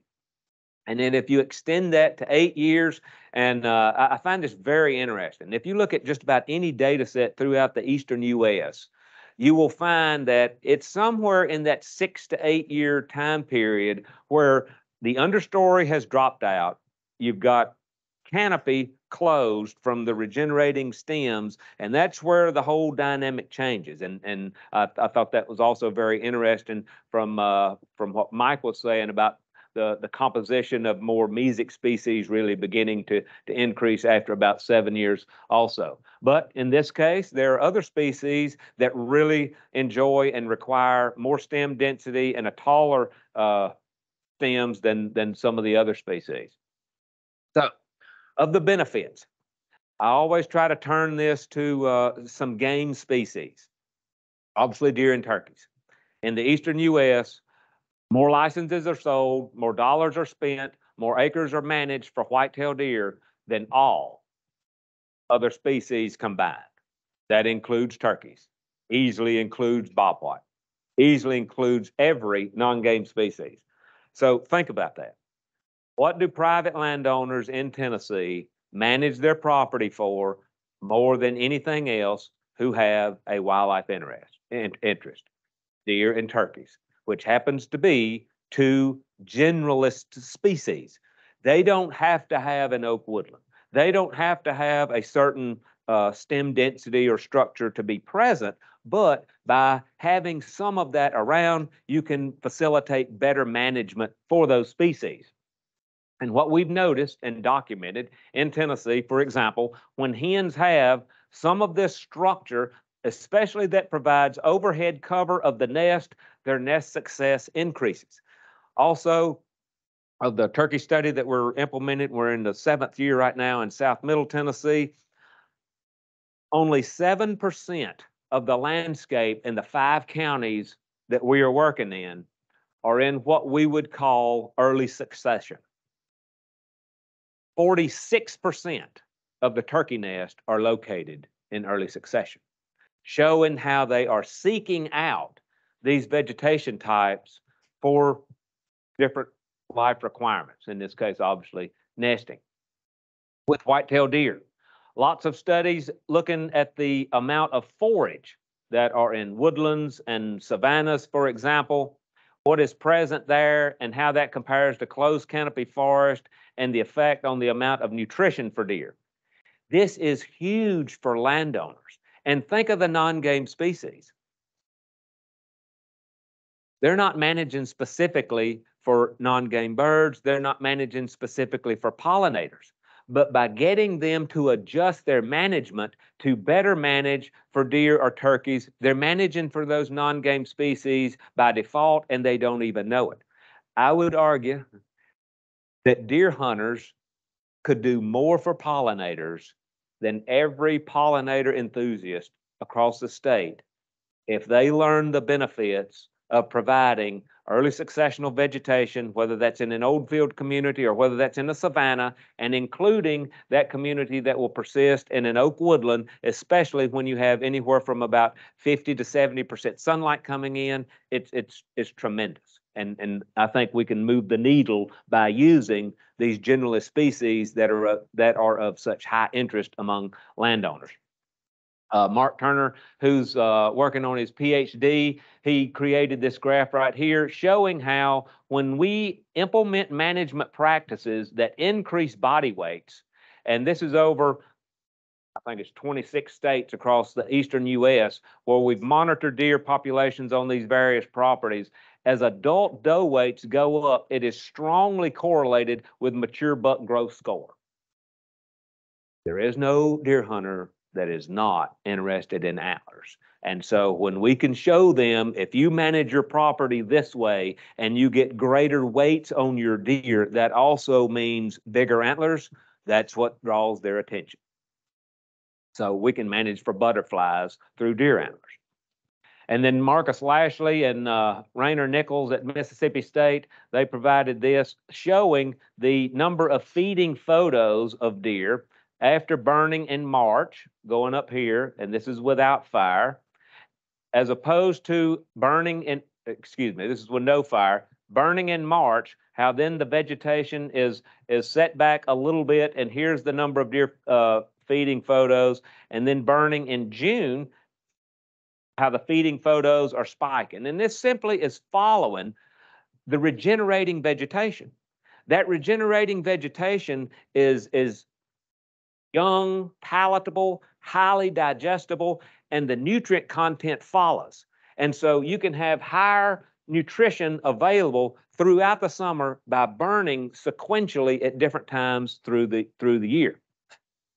And here is just a look at the nutrient quality. Here's crude protein and phosphorus showing with following fire in June how you see elevated amounts of crude protein, elevated amounts of phosphorus in the plants that deer are eating. So all of this is tying together. Andy Vanderyacht in his study at Catoosa showed that restoration of oak woodlands and savannas negatively affected only 3 of 41 analyzed bird species, hooded and worm-eating warbler, as well as other ovenbird, but all others remain constant or increased. So this is significant. And I've shown pictures of kuykar and foothills before, but some of the folks in this audience may not have seen this. But here, Bill Smith has cleared or thinned 96 acres on a 550-acre refuge, specifically for bobwhite. But you see the effect here in the dormant season, and how this has also increased populations of other species or occurrence of other species, including woodcock. But then with regard to bobwhite, by doing this has maintained a bird per 2 to 4 acres, fluctuating by years over the past several years. That's significant, and we've got a graduate student now who has continued to look at quail use of the area. And if we take a look at where the locations are, you can see a predominance of the locations on kuykar is in this whole area back up in here that has been thinned and burned frequently, showing that this oak woodland restoration, and this is at a tree canopy level of 30 to 40%. And other research has shown that once you get up into about the 50% range, you may see occupancy by bobwhite, but you shouldn't expect to see any population increase. We're really talking about thinning the trees down where you have absolutely no more than 30 to 40% canopy coverage. And then finally, at foothills, some of you may not have seen these data, but this is really neat. Once Bill and others began to undergo shortleaf pine restoration on the site, and they thinned 800 of 6,800 acres on the WMA, and this was done from 2017 through 2020.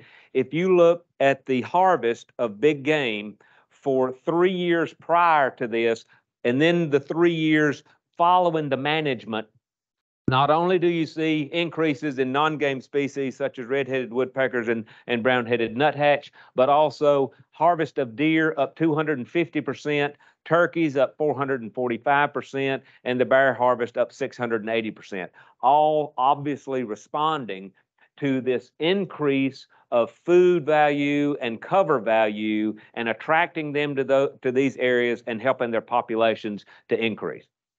How are we doing on time, Jackie? All right, 7 more minutes. What? Okay. I didn't know if we'd have time for this, but I will walk you quickly through a little case study. And this is at Camp Tanasi. It's a Girl Scout camp in Union County where we've worked since 2000, I believe it is. But in 2002 and 3, many of you who were working around here then know that we had a huge epidemic of pine beetles. And in this one stand, which is around 25 acres or so, there on the camp, this was the scene in April of 2006. That's when I took this picture. And you can see many of the dead pines still standing and all the debris on the ground where a lot of them had fallen over in the previous 3 years. And so we decided, okay, let's start an oak woodland restoration effort here. Let's take out some more of these trees, the ones that we don't want, leave the ones that we do want, and let's start burning and let's watch how this develops over time. So here we are, and let me back up. We burned the site in April of 2004 for the very first time, and this picture was taken in 06. And so here we are, we burned it again in April of 07. You can see the structure and all the down material. We burned it again in September of 08, and this was the first late growing season fire on this site. Here's the stand in August of 2010. We burned it again with late growing season fire in September of 2011. By July of 2012, you see what it's looking like, and there's a 1,400 pounds per acre dry weight of selected deer forage. Keep that in mind. I'm going to bring that back here in just a minute. We burned it again in April, actually a dormant season fire of 2013. Here's the picture of the stand in June of 2013. And the graduate students and technicians, they go in and collect vegetation measurements in the stand each year to track composition and structure. So you can see here, after 2 April fires, tree sprouts, tree cover in the understory represented roughly 50% of the understory coverage. Following 1 late growing season fire, we had reduced that to 34%, and the forb went from 5% up to 25%. After the second September fire in September of 2011, here are the data collected in 2012. Now you see we're 19% relative coverage of tree species in the understory, 26% coverage of forbs. We go back and we have another April fire here, and you see the relative even distribution of plant types on the site. Now, we continue on and we see these other species that we regard as woodland obligates come in. They're throughout the site. Very interesting to see. We burned again during the dormant season of 2016. Here it is in September of 2017. Structure is terrific for deer. By July of 2018, we're finding, of course, turkey nest in the site. And I want you to notice a couple of things. One, do you notice the dead trees? That's not from fire. That is from my chainsaw and squirt bottle that the technicians are walking around and spraying behind me. Again, this is a process. We didn't just do this at once. We did it over time. And we're continuing to use fire, as you see. The other thing is, do you see how this is kind of brushy and fairly open? That's fairly open there because in that area, we didn't like those trees. We killed them. If I turn around, not quite 180 degrees, this is what I see. You see more trees here. More trees are here because we like those. We left them. We didn't kill them. I think this variable retention, having variation in the amount of sunlight coming through, is absolute critical to wildlife diversity and even for specific species such as wild turkeys, where you may see broods using this type of structure right here because it's not so tall that the hens are covered up. It's about, 18 inches to 2, maybe 3 feet tall. The hens can see, there's protection for the broods. And then there's some more brushy areas such as this, where you tend to see more of their nest placed. And then in the overstory, you're still seeing these bird species, which tend to use woodlands more or are found only in woodland areas. So there we have species in the understory, we have species in the overstory, all getting different things out of this area because of the variable retention that we implemented. We burned again in April of 2020, this time with an early growing season fire. And by August of 2020, now this site has been burned 8 times since 2004 with low intensity fire, altering our season of burning, and now look at the percentage of tree cover in the understory versus the amount of forb cover. That is where we are pumping up the nutrition in a huge way for whitetail deer. There's on average 1,200 pounds of deer forage per acre. And if we compare that with a food plot on the site, same season, and this is a good food plot, a full ladino clover that is over 12 inches tall, 1,800 pounds per acre, and you compare that to the deer forage in the woodland and think of the cost per acre to plant and maintain the food plot versus periodically burning this stand. This, coincidentally, 48 trees per acre, 48% sunlight, 50 square feet of basal area, and if I go right back over here, about 250, maybe 300 yards, maybe not quite that much, this is what I'm going to walk into. At this site, this is, quote, control. We did no overstory treatment. We have not killed any trees on purpose in here. Whatever has fallen out naturally, but you see a stand that is dominated by sugar maple and has a large percentage of American beech in the stand. Only a couple more slides here. 118 trees per acre, 128 square feet of basal area, 3% sunlight, 40 pounds of deer forage. But again, we've burned this 6 times since 2004 with low intensity fire, showing how this could be implemented without damaging the trees. And there's a picture of a backing fire come down the hill.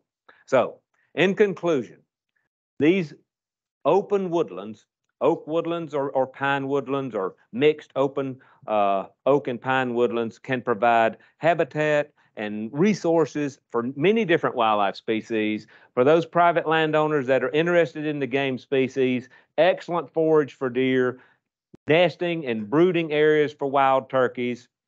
However, frequent fire during varying seasons is essential, using low intensity fire, concentrating on the appropriate site, those that are predisposed to fire ecologically, and I believe the variable retention can be very important. And I was just there yesterday, and here's a picture of the site now that's right at, well, 20 years later, and how we have transformed this dead pine stand and a few mixed oaks and hickories into a really nice oak woodland that lots of species are enjoying. So if we have time, I'm happy to take any questions or facilitate discussion for after a while. Yeah, so we do have some time. We do have a break scheduled now, but this was such a great presentation. I do want to take the opportunity because I am the facilitator, so I did want to know. Copy that. I did want to note that, first of all, thank you so much for bringing up fire effects and fire intensity. I think it's important that as prescribed burn managers, certified prescribed burn managers, when we're talking about objectives, it's really important to think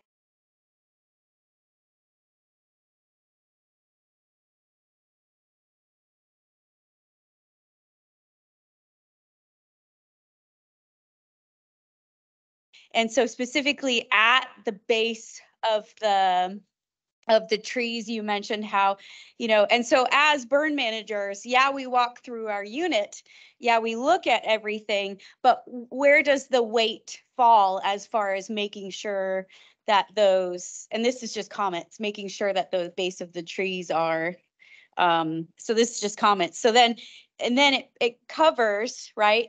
Us as burn managers, we talk about, burning in different seasons and flame lengths and fire effects and residence time. However, I do think for the Tennessee Prescribed Fire Council, we should also think about outreach. And because a lot of the times as a practitioner, I get pushback from the cultural idea that the only burn to have is a scorching burn. So those are just my comments, but questions. Who has a question? I know there's one in the chat. Yeah, real quick. All right, so the question we have in the chat, how does the fire carry in the late growing season? Tennessee Division of Forestry tried a late growing season fire on my property last year and it wouldn't carry at all. Since then, I have been mechanically thinning and did a dormant season burn on part of the area that was probably too intense, but I'd like to switch to a late growing season or future burns, but I'm not sure there will be enough fuel. Yeah, she's, or whoever that is asking about the spread of fire during the late growing season. And as I mentioned, in our experience, if you don't have a minimum of 30% sunlight into the stand or a considerable amount of wind, the fire is not likely to carry. And so you need more sunlight to have a little more energy coming into the stand, of course, at that time. And something that is very common is to see just a low smoldering fire and you're trying to get it lit here and there. Don't expect necessarily just to see a fire line and the fire moving slowly or quickly across the area. Expect to have to do some spot firing throughout the unit and try to get as much litter consumed as possible, and also picking your day when the conditions will permit, and that includes some wind. Some wind at that time is very very critical oftentimes to get the fire to move through, but expect it to be slower, obviously, than during the dormant season. We have a question in the room, Jason.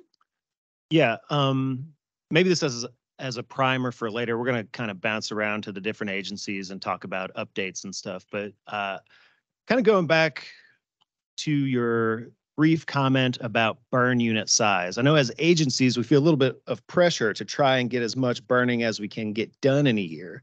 And then maybe a few years ago, we started to feel some pressure from like the pollinator folks to cut down on burn unit size so we weren't scorching all the habitat. And then maybe I'm feeling a little bit of that on the wildlife side now in terms of reducing burn unit size. So could you maybe speak to that just a little bit as a primer to go into later?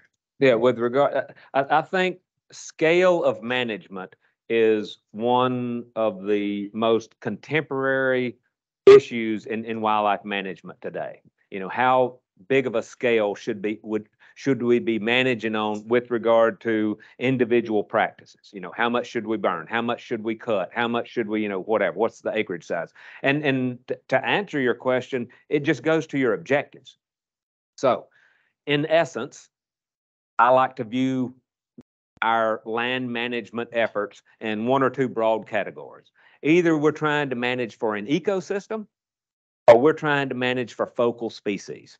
Now, if you're trying to manage for an ecosystem, you're more concerned with species occupancy rather than just abundance of a species. And of course, there can be some differences with threatened and non-endangered species, and I think of threatened and endangered species, and I think of red cussated woodpecker in along the coastal plain and some longleaf areas.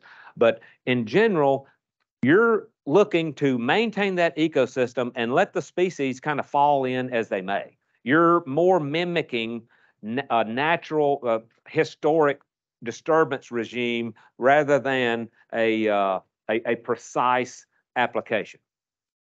However, if I'm managing for a particular species, whether that be deer or cerulean warbler or whatever the case may be, then I'm trying to guide my management and my practices and my scale according to the biology of that species.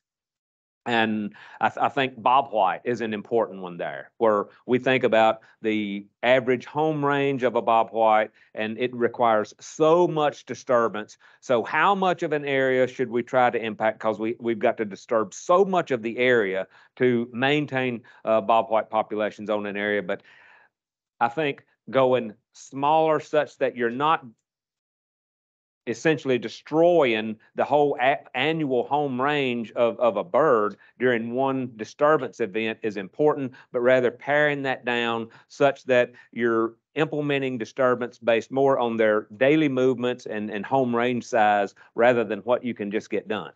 That's a question that requires, a lot of discussion, but I think it goes back to your objective. You can't just say, oh, we shouldn't burn over 100 acres or we should only keep our burns to 10 acres. That's, according to what the objectives are. We have another question in the room. Yeah, Dr. Harper, could you kind of going back to the earlier question about extended late growing season fire or mid-growing season fire. Could you talk a little bit more about needle casts and how, that can be used to, maybe facilitate fire later on in the year, and also how that could be used from a management standpoint on the front end to inform or plan for the future, maybe deciding what trees you're leaving, that sort of thing. Yeah, and the needle cast can be more important for some species than others. Of course, if we're talking about loblolly, and then to some extent shortleaf, which obviously has shorter leaves and may not have as much fuel, especially in a savanna or even a woodland setting from the needles. But we're seeing that right now at this time of year, and then later on those needles are going to be falling, and that fine fuel during midsummer certainly can help implementation of fire at that time. That obviously then can help you with regard to setting back hardwood encroachment, which is, of course, an issue in many of these sites. So That's not speaking to the wildlife species. That's determined to which species you're trying to manage for in that particular area. But yes, we've also implemented fire in a more intensive fire, and that obviously can get up and cause some browning of the needles that's going to fall later. So all of that kind of comes together, but it certainly can add to the amount of fuels in a mid to late growing season fire because of the casting of the pine needles at that time. Thank you so much, Dr. Harper, for talking to us today. Really appreciate all of the conversation and hope that during our breaks and networking and lunch and even afterwards, we continue talking about these topics, because we all should be thinking about science-based practices, right? We all should be considering not just lighting it on fire, but going back to the science-based reasons for how we reach our objectives. I'd like to take a 5-minute break. I know that the lunch has arrived, which is really great planning. However, we have one last speaker before lunch who's going to talk to us about a practice, prescribed fire practice and restoration down in the Chattanooga area. So take 5 minutes, try to get back here, and then we'll have Murray Gheesling up next to discuss Savage Gulf.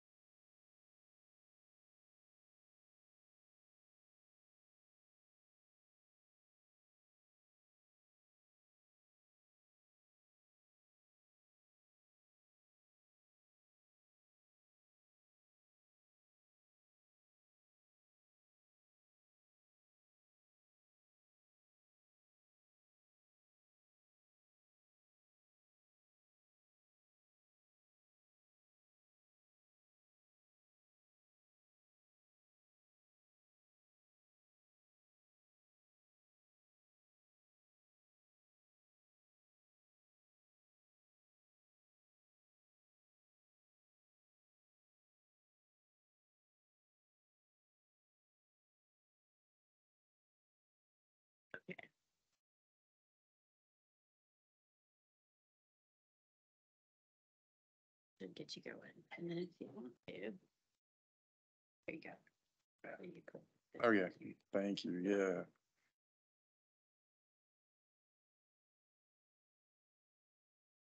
All right. So yeah, just to orient you, this is the project area. You can see its proximity to Chattanooga and Nashville, again, on the southern portion of the Cumberland Plateau, southern, and at least in Tennessee. A rather large project area. Savage Gulf is around 18,000 acres of state natural area. And it is the newest Tennessee state park, although one of the oldest state natural areas, celebrating its 50th anniversary with its designation as a state natural area. You can see in this photo as well some of the darker areas. That's indicating loblolly pine plantations. So a lot of logging up on top of the plateau in this general area.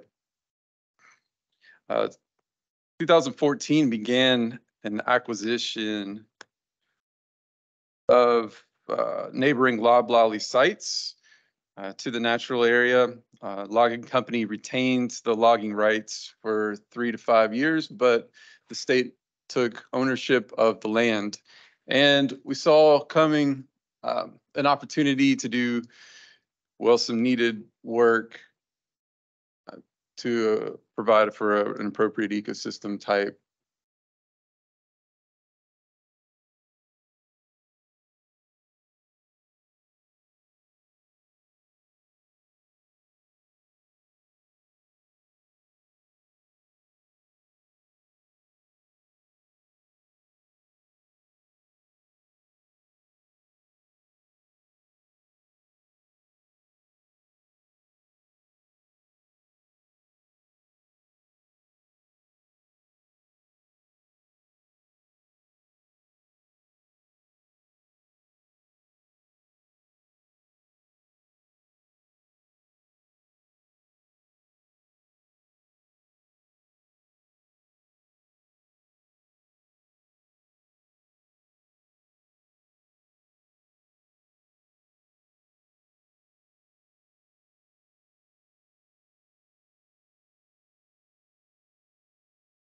Area. This is the trail map you would get at the ranger station should you visit Savage Gulf. It's no longer part of South Cumberland State Park, but it is its own, as I mentioned. So the land use now is primarily for recreation.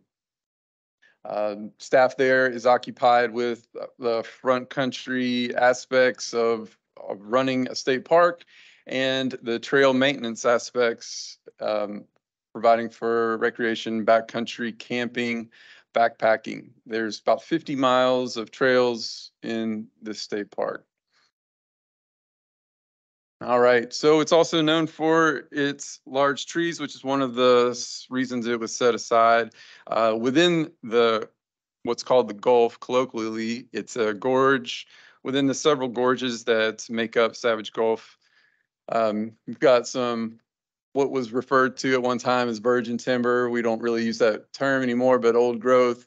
And it's still is home to state champion chestnut and cucumber magnolia. And I believe this time next year we'll be able to say probably shortleaf pine champion as well. Here you'll see the older photo is a 1971 photo of Governor Winfield Dunn, who signed the Natural Areas Act later that year, along with Dr. Elsie Quarterman and Kenny Dale of the National Park Service. It's been described in its application for natural national landmark status, which it received, as the best and largest virgin forest left in the mixed mesophytic region of the eastern deciduous forest by Dr. Catherine Keever. But up on the plateau still exists some large shortleaf pine, and the other photo is a federally threatened species, a white frontios orchid, or Platanthera integralabia.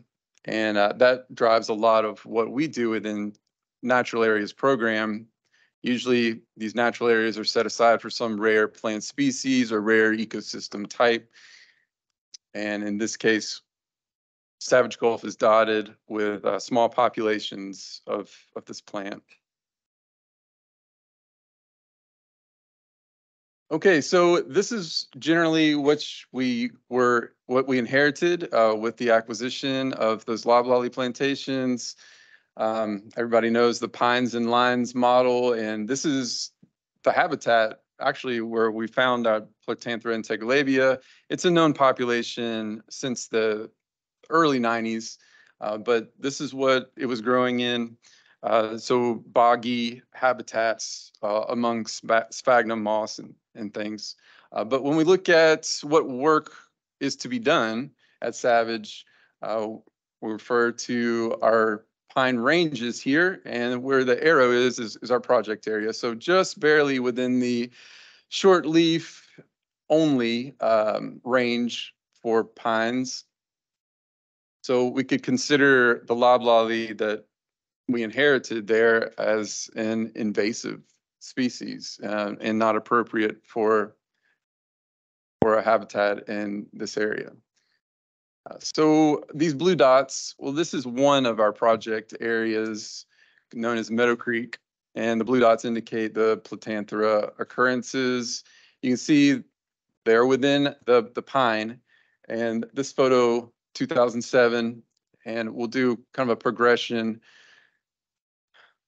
You can see here there's been some thinning, still though complete canopy cover as far as our threatened species habitat goes. This is 2010. And the big harvest started in 2016.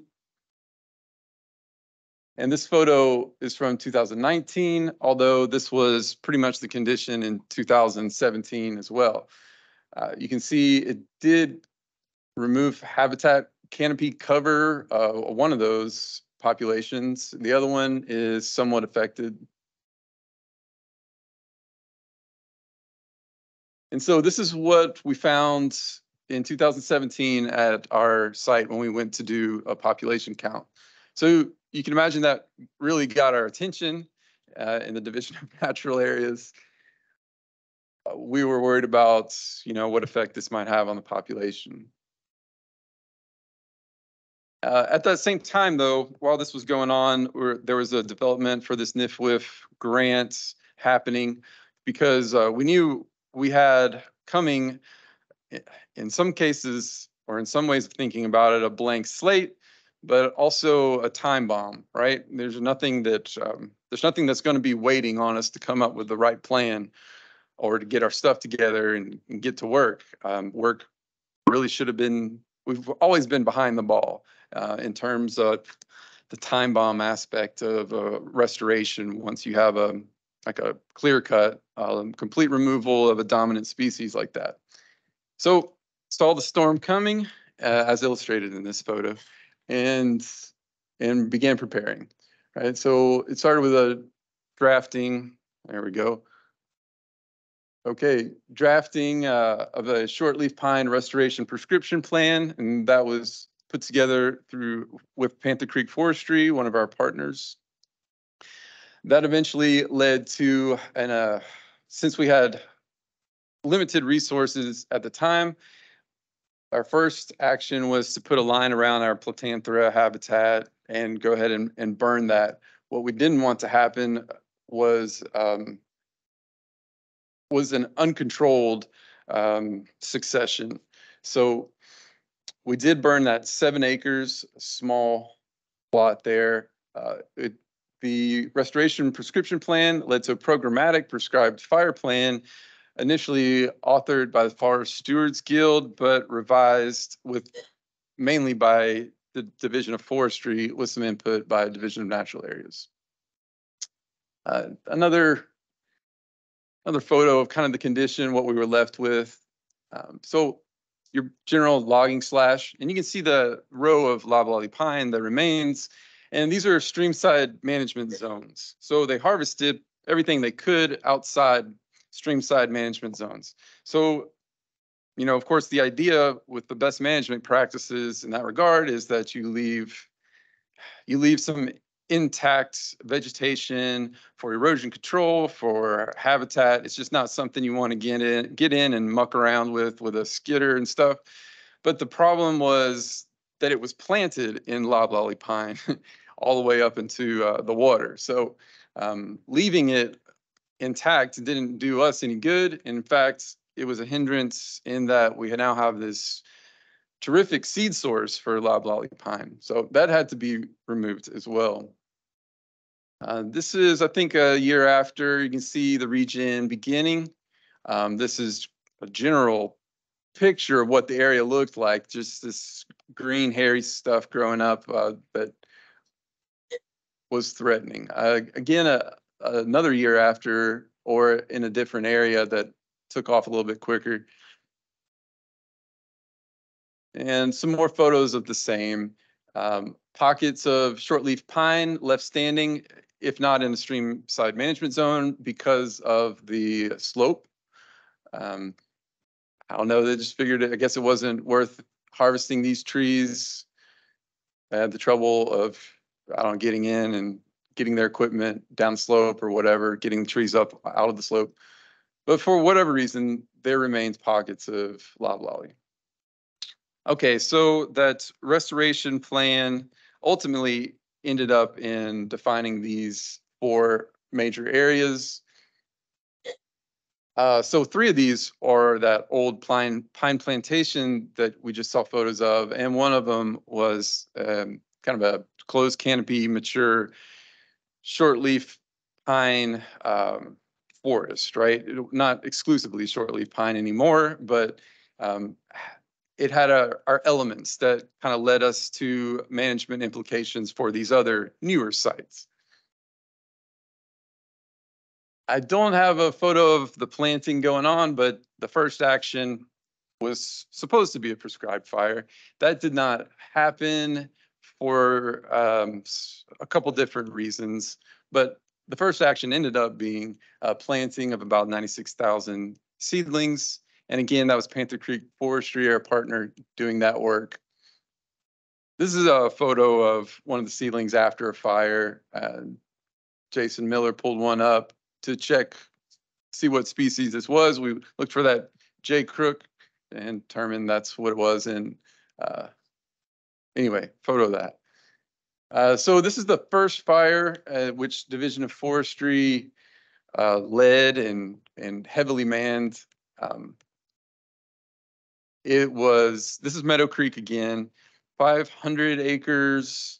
The first fire of that scale for us on the plateau. So it went pretty well. And this is a photo of fire running through some of the loblolly that we're trying to get rid of. We had really good fire effects for most of the day in most of our areas, but it's a real kind of variable area in terms of aspect, terrain, elevation, and fuel type. Some post-fire monitoring work. Had a really good kill through some of these short loblollies. You can see that better illustrated here. Good kill, but some remain. The more vibrant green in there, those are going to make it. And the trees you see in the distance, that's kind of the boundary, the old park boundary, where the hardwoods kind of begin. Another photo within the units, the following spring, see the sprouts from the top kill. And so I guess our next management action after the first prescribed fire was to actually go through and lop off the surviving saplings. And again, work contracted through Panther Creek Forestry that did a terrific job of nearly getting them all. Over 500 acres is quite a task. This is also what the planting of the shortleaf pine looked like. So this picture can serve for both of those. I think the spacing was about 12 or 15 meters apart on those 96,000. Next began timber stand improvements of our streamside management zones and the remaining loblolly stands. And while that was going on, we were seeing some really good results or really good herbaceous results from our first fire. So yeah, there's June 2021. So a lot of grasses. You can see a pretty good diversity in this photo.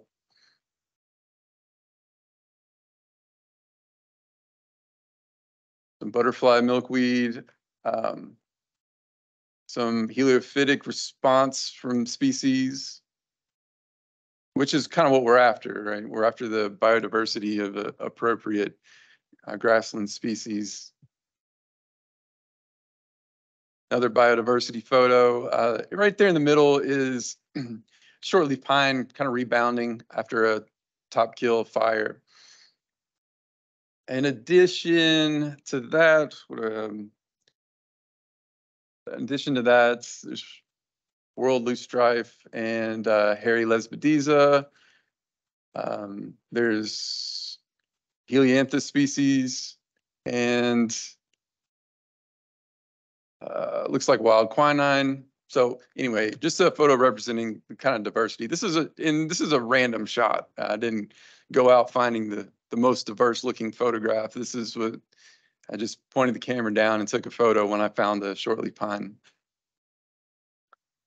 Some more cool plant stuff that Natural Areas really likes to see.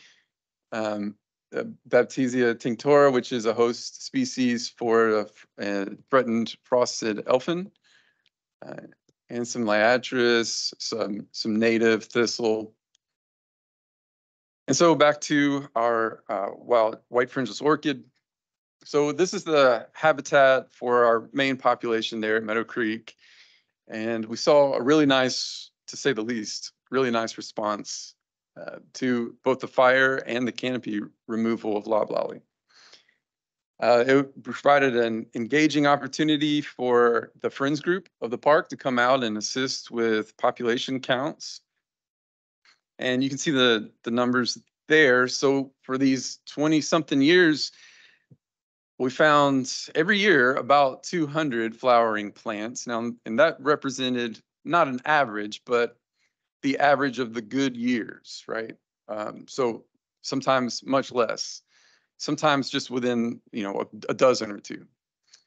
After the thinning, the removal of loblolly and the fire, after the thinning, we saw rebounds, huge population growth, and that continued to grow through the fire.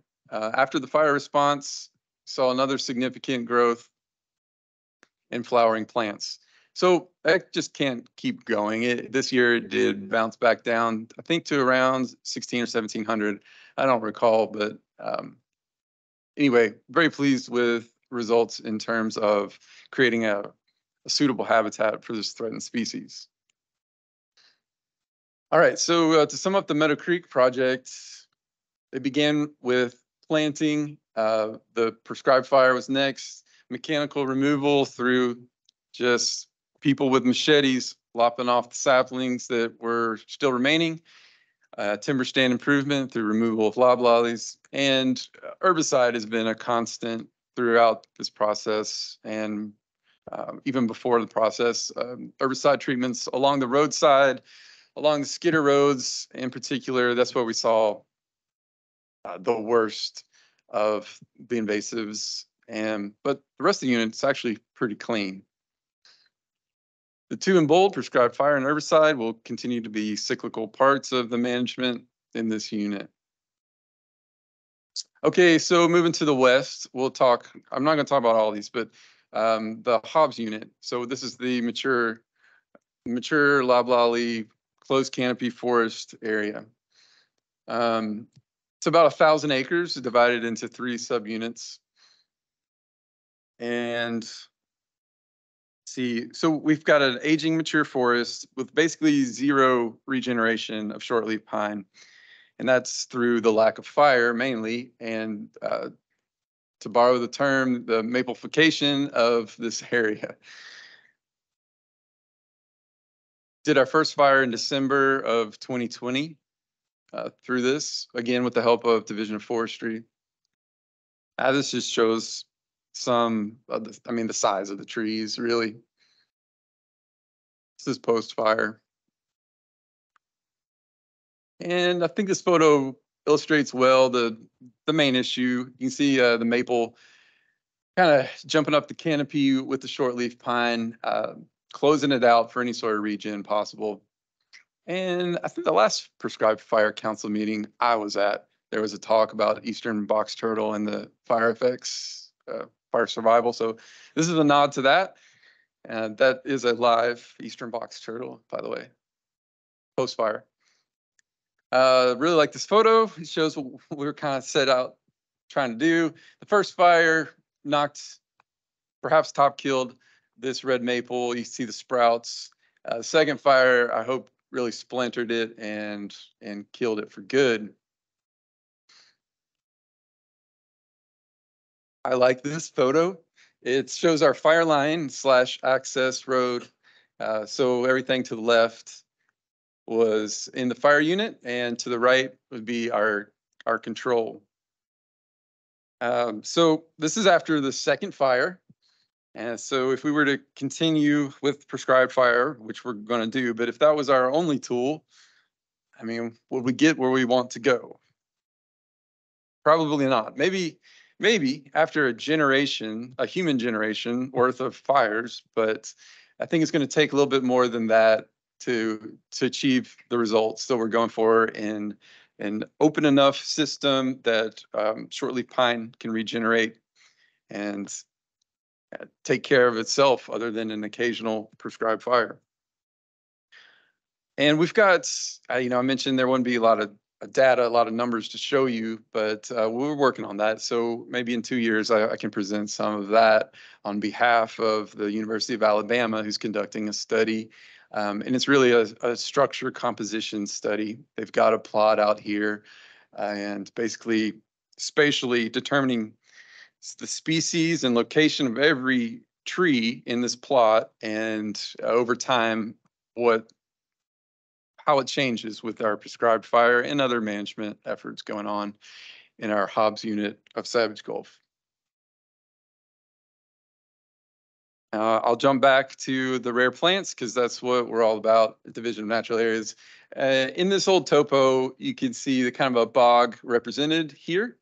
And within that bog, it looks like this. This was or is habitat for Platanthera as well. And in 1977, there was an observation of a flowering white fringeless orchid. We've checked ever since, maybe not every year, but every 2 years generally, and have found none. Again, kind of closed out mapleification, but went back this year and through advances in our resources and technology, able to take a sample of this Platanthera leaf, this vegetative plant, and Dr. Ed Schilling from UT Knoxville was able to DNA test this thing to determine it is Platanthera integralabia. So amazingly, after 43 years, we're able to confirm for sure the presence of white fringeless orchid at this site. Again, it's within our management unit, so using prescribed fire and selective thinning, we'll be managing this habitat, opening it up and letting some more sunlight hit the ground. And the selective thinning has already begun with the method of injecting selected trees to open up the thinning, injecting herbicide in this bog. So what's next for our grant area as our grant kind of comes to a close this year? Fortunately, we're able to continue work being funded through a U.S. Fish and Wildlife Service Ecological Services grant. We'll expand our project area and add a few burn units as well. So we'll add some a little bit to the north, some more huge shortleaf pine that's being choked to, well, extinction in the area. Similar kind of situation as in Hobbs. And we'll be able to connect two of our larger units. So this seems like a group that might like some photos showing over time. So I'll give you some. Not a whole lot of change visually right here over these 2 years. Maybe some loblolly gone in the background there. But here you can see a stand that was removed. Same thing here. I have those pictures reversed. Obviously, we didn't grow all that loblolly in 2 years.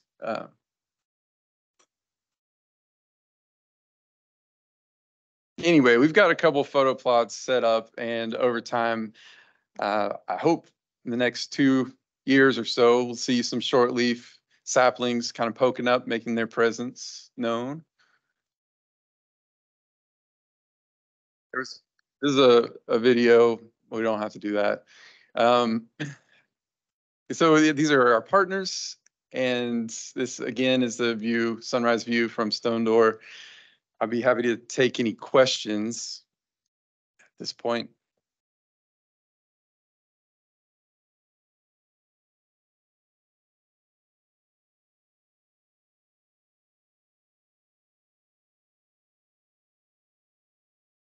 Yes, I would love to be able to express that in numbers. At this point, it's just not high enough without a designated plot and going through and counting, which we just haven't done. Without a plot work, it's not possible to really determine a survival rate yet. So you may have put together that we had them planted in March. They had a full growing season before we ran a fire through it. And that was definitely a concern and not how we outlined this plan in the beginning. You know, we were going to clear off with the prescribed fire, then go back and plant. Things didn't work out. Early 2020, COVID wasn't the only thing, but it just didn't work out. So I'm interested in knowing that as well. I hope after this summer, we'll have enough shortleaf pine that's popping up over the vegetation to be able to visually count and get a rough estimate. Yeah. Yeah, as we kind of trounce through the area, we'll come across shortleaf pine, and it's just like we knew it would do. It's going to do better in some areas than others.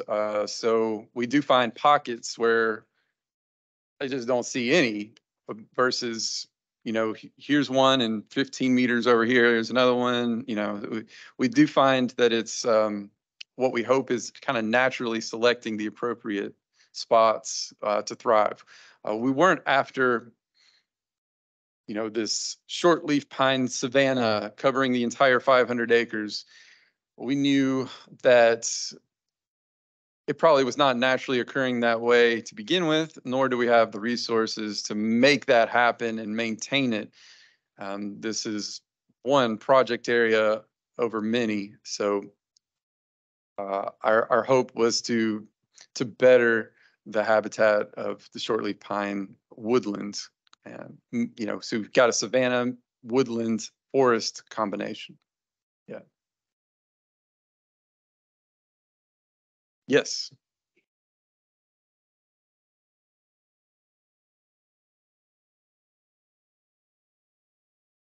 Sure. So the prescription for thinning is yet to be written. Now, there has been some work done in the bog, in the Platanthera habitat area, and that was just selecting the largest red maple seed sources. That's basically all that involved in using an injection method to kill those standing.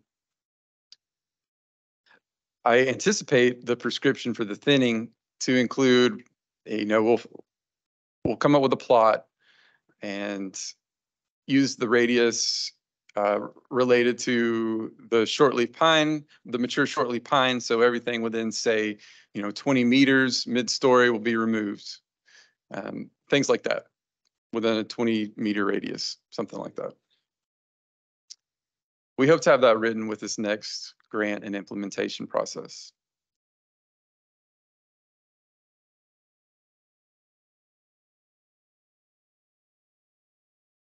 All right, there'll be a mixed bag of management practices.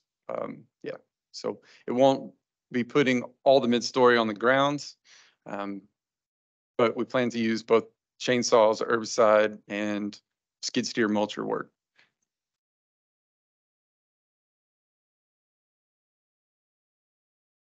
All right, thank you. Everybody, thank you to Murray for doing such a great example of a project that we've been working together on. One of the things that I really love about these projects that I hear about and can participate on is the interagency kind of like interintelligence that goes on when we talk about doing prescribed fire and restoration activities. We had private industry with Panther Creek and Ben Myers. We had the Forest Stewardship Guild, TDF, SNA, state natural areas, and state parks involved in this. And so, as they mentioned, Wade and I had taken a plan that was written by the Forest Stewardship Guild and adjusted that for the 2 burns that TDF was involved in. And so my hope with these meetings going forward, and we can discuss this in the future, is that we talk about collaboration and cooperation, because when we discuss restoration and doing prescribed fire, we need to discuss more on doing it together, using all the tools, all the science, all the experience and skills and abilities together to move this forward into the future, which is on a national basis, the goal for forest management on a landscape scale. So now is the time to take a lunch break. So those of you in the virtual realm, you're more than welcome to take a lunch break. We plan on coming back today at 1 o'clock Central. Those of you on Eastern time, that'll be 2 o'clock Eastern time. During this lunch break, please feel free to reach out to me if you have any questions. I will also check the chat if you need anything. Those of you who are in-house, we will be having lunch. It is catered. If you turned off the wrong button there. If you will enter through here and walk around this way, that will be better for everyone because that's how the food is laid out. It is Moe's Catering. There's an option of chicken or steak. Those of you who don't want chicken or steak, there's still black beans, rice, lettuce, tomatoes, all of that other stuff. There are drinks with ice and cookies for dessert. So I did order a little extra so that we could all share and have a great time. Use this opportunity to network. Use this opportunity to say hi to the other prescribed burn enthusiasts in the room. All right, we will come back at 1 o'clock. Enjoy your lunch, everyone.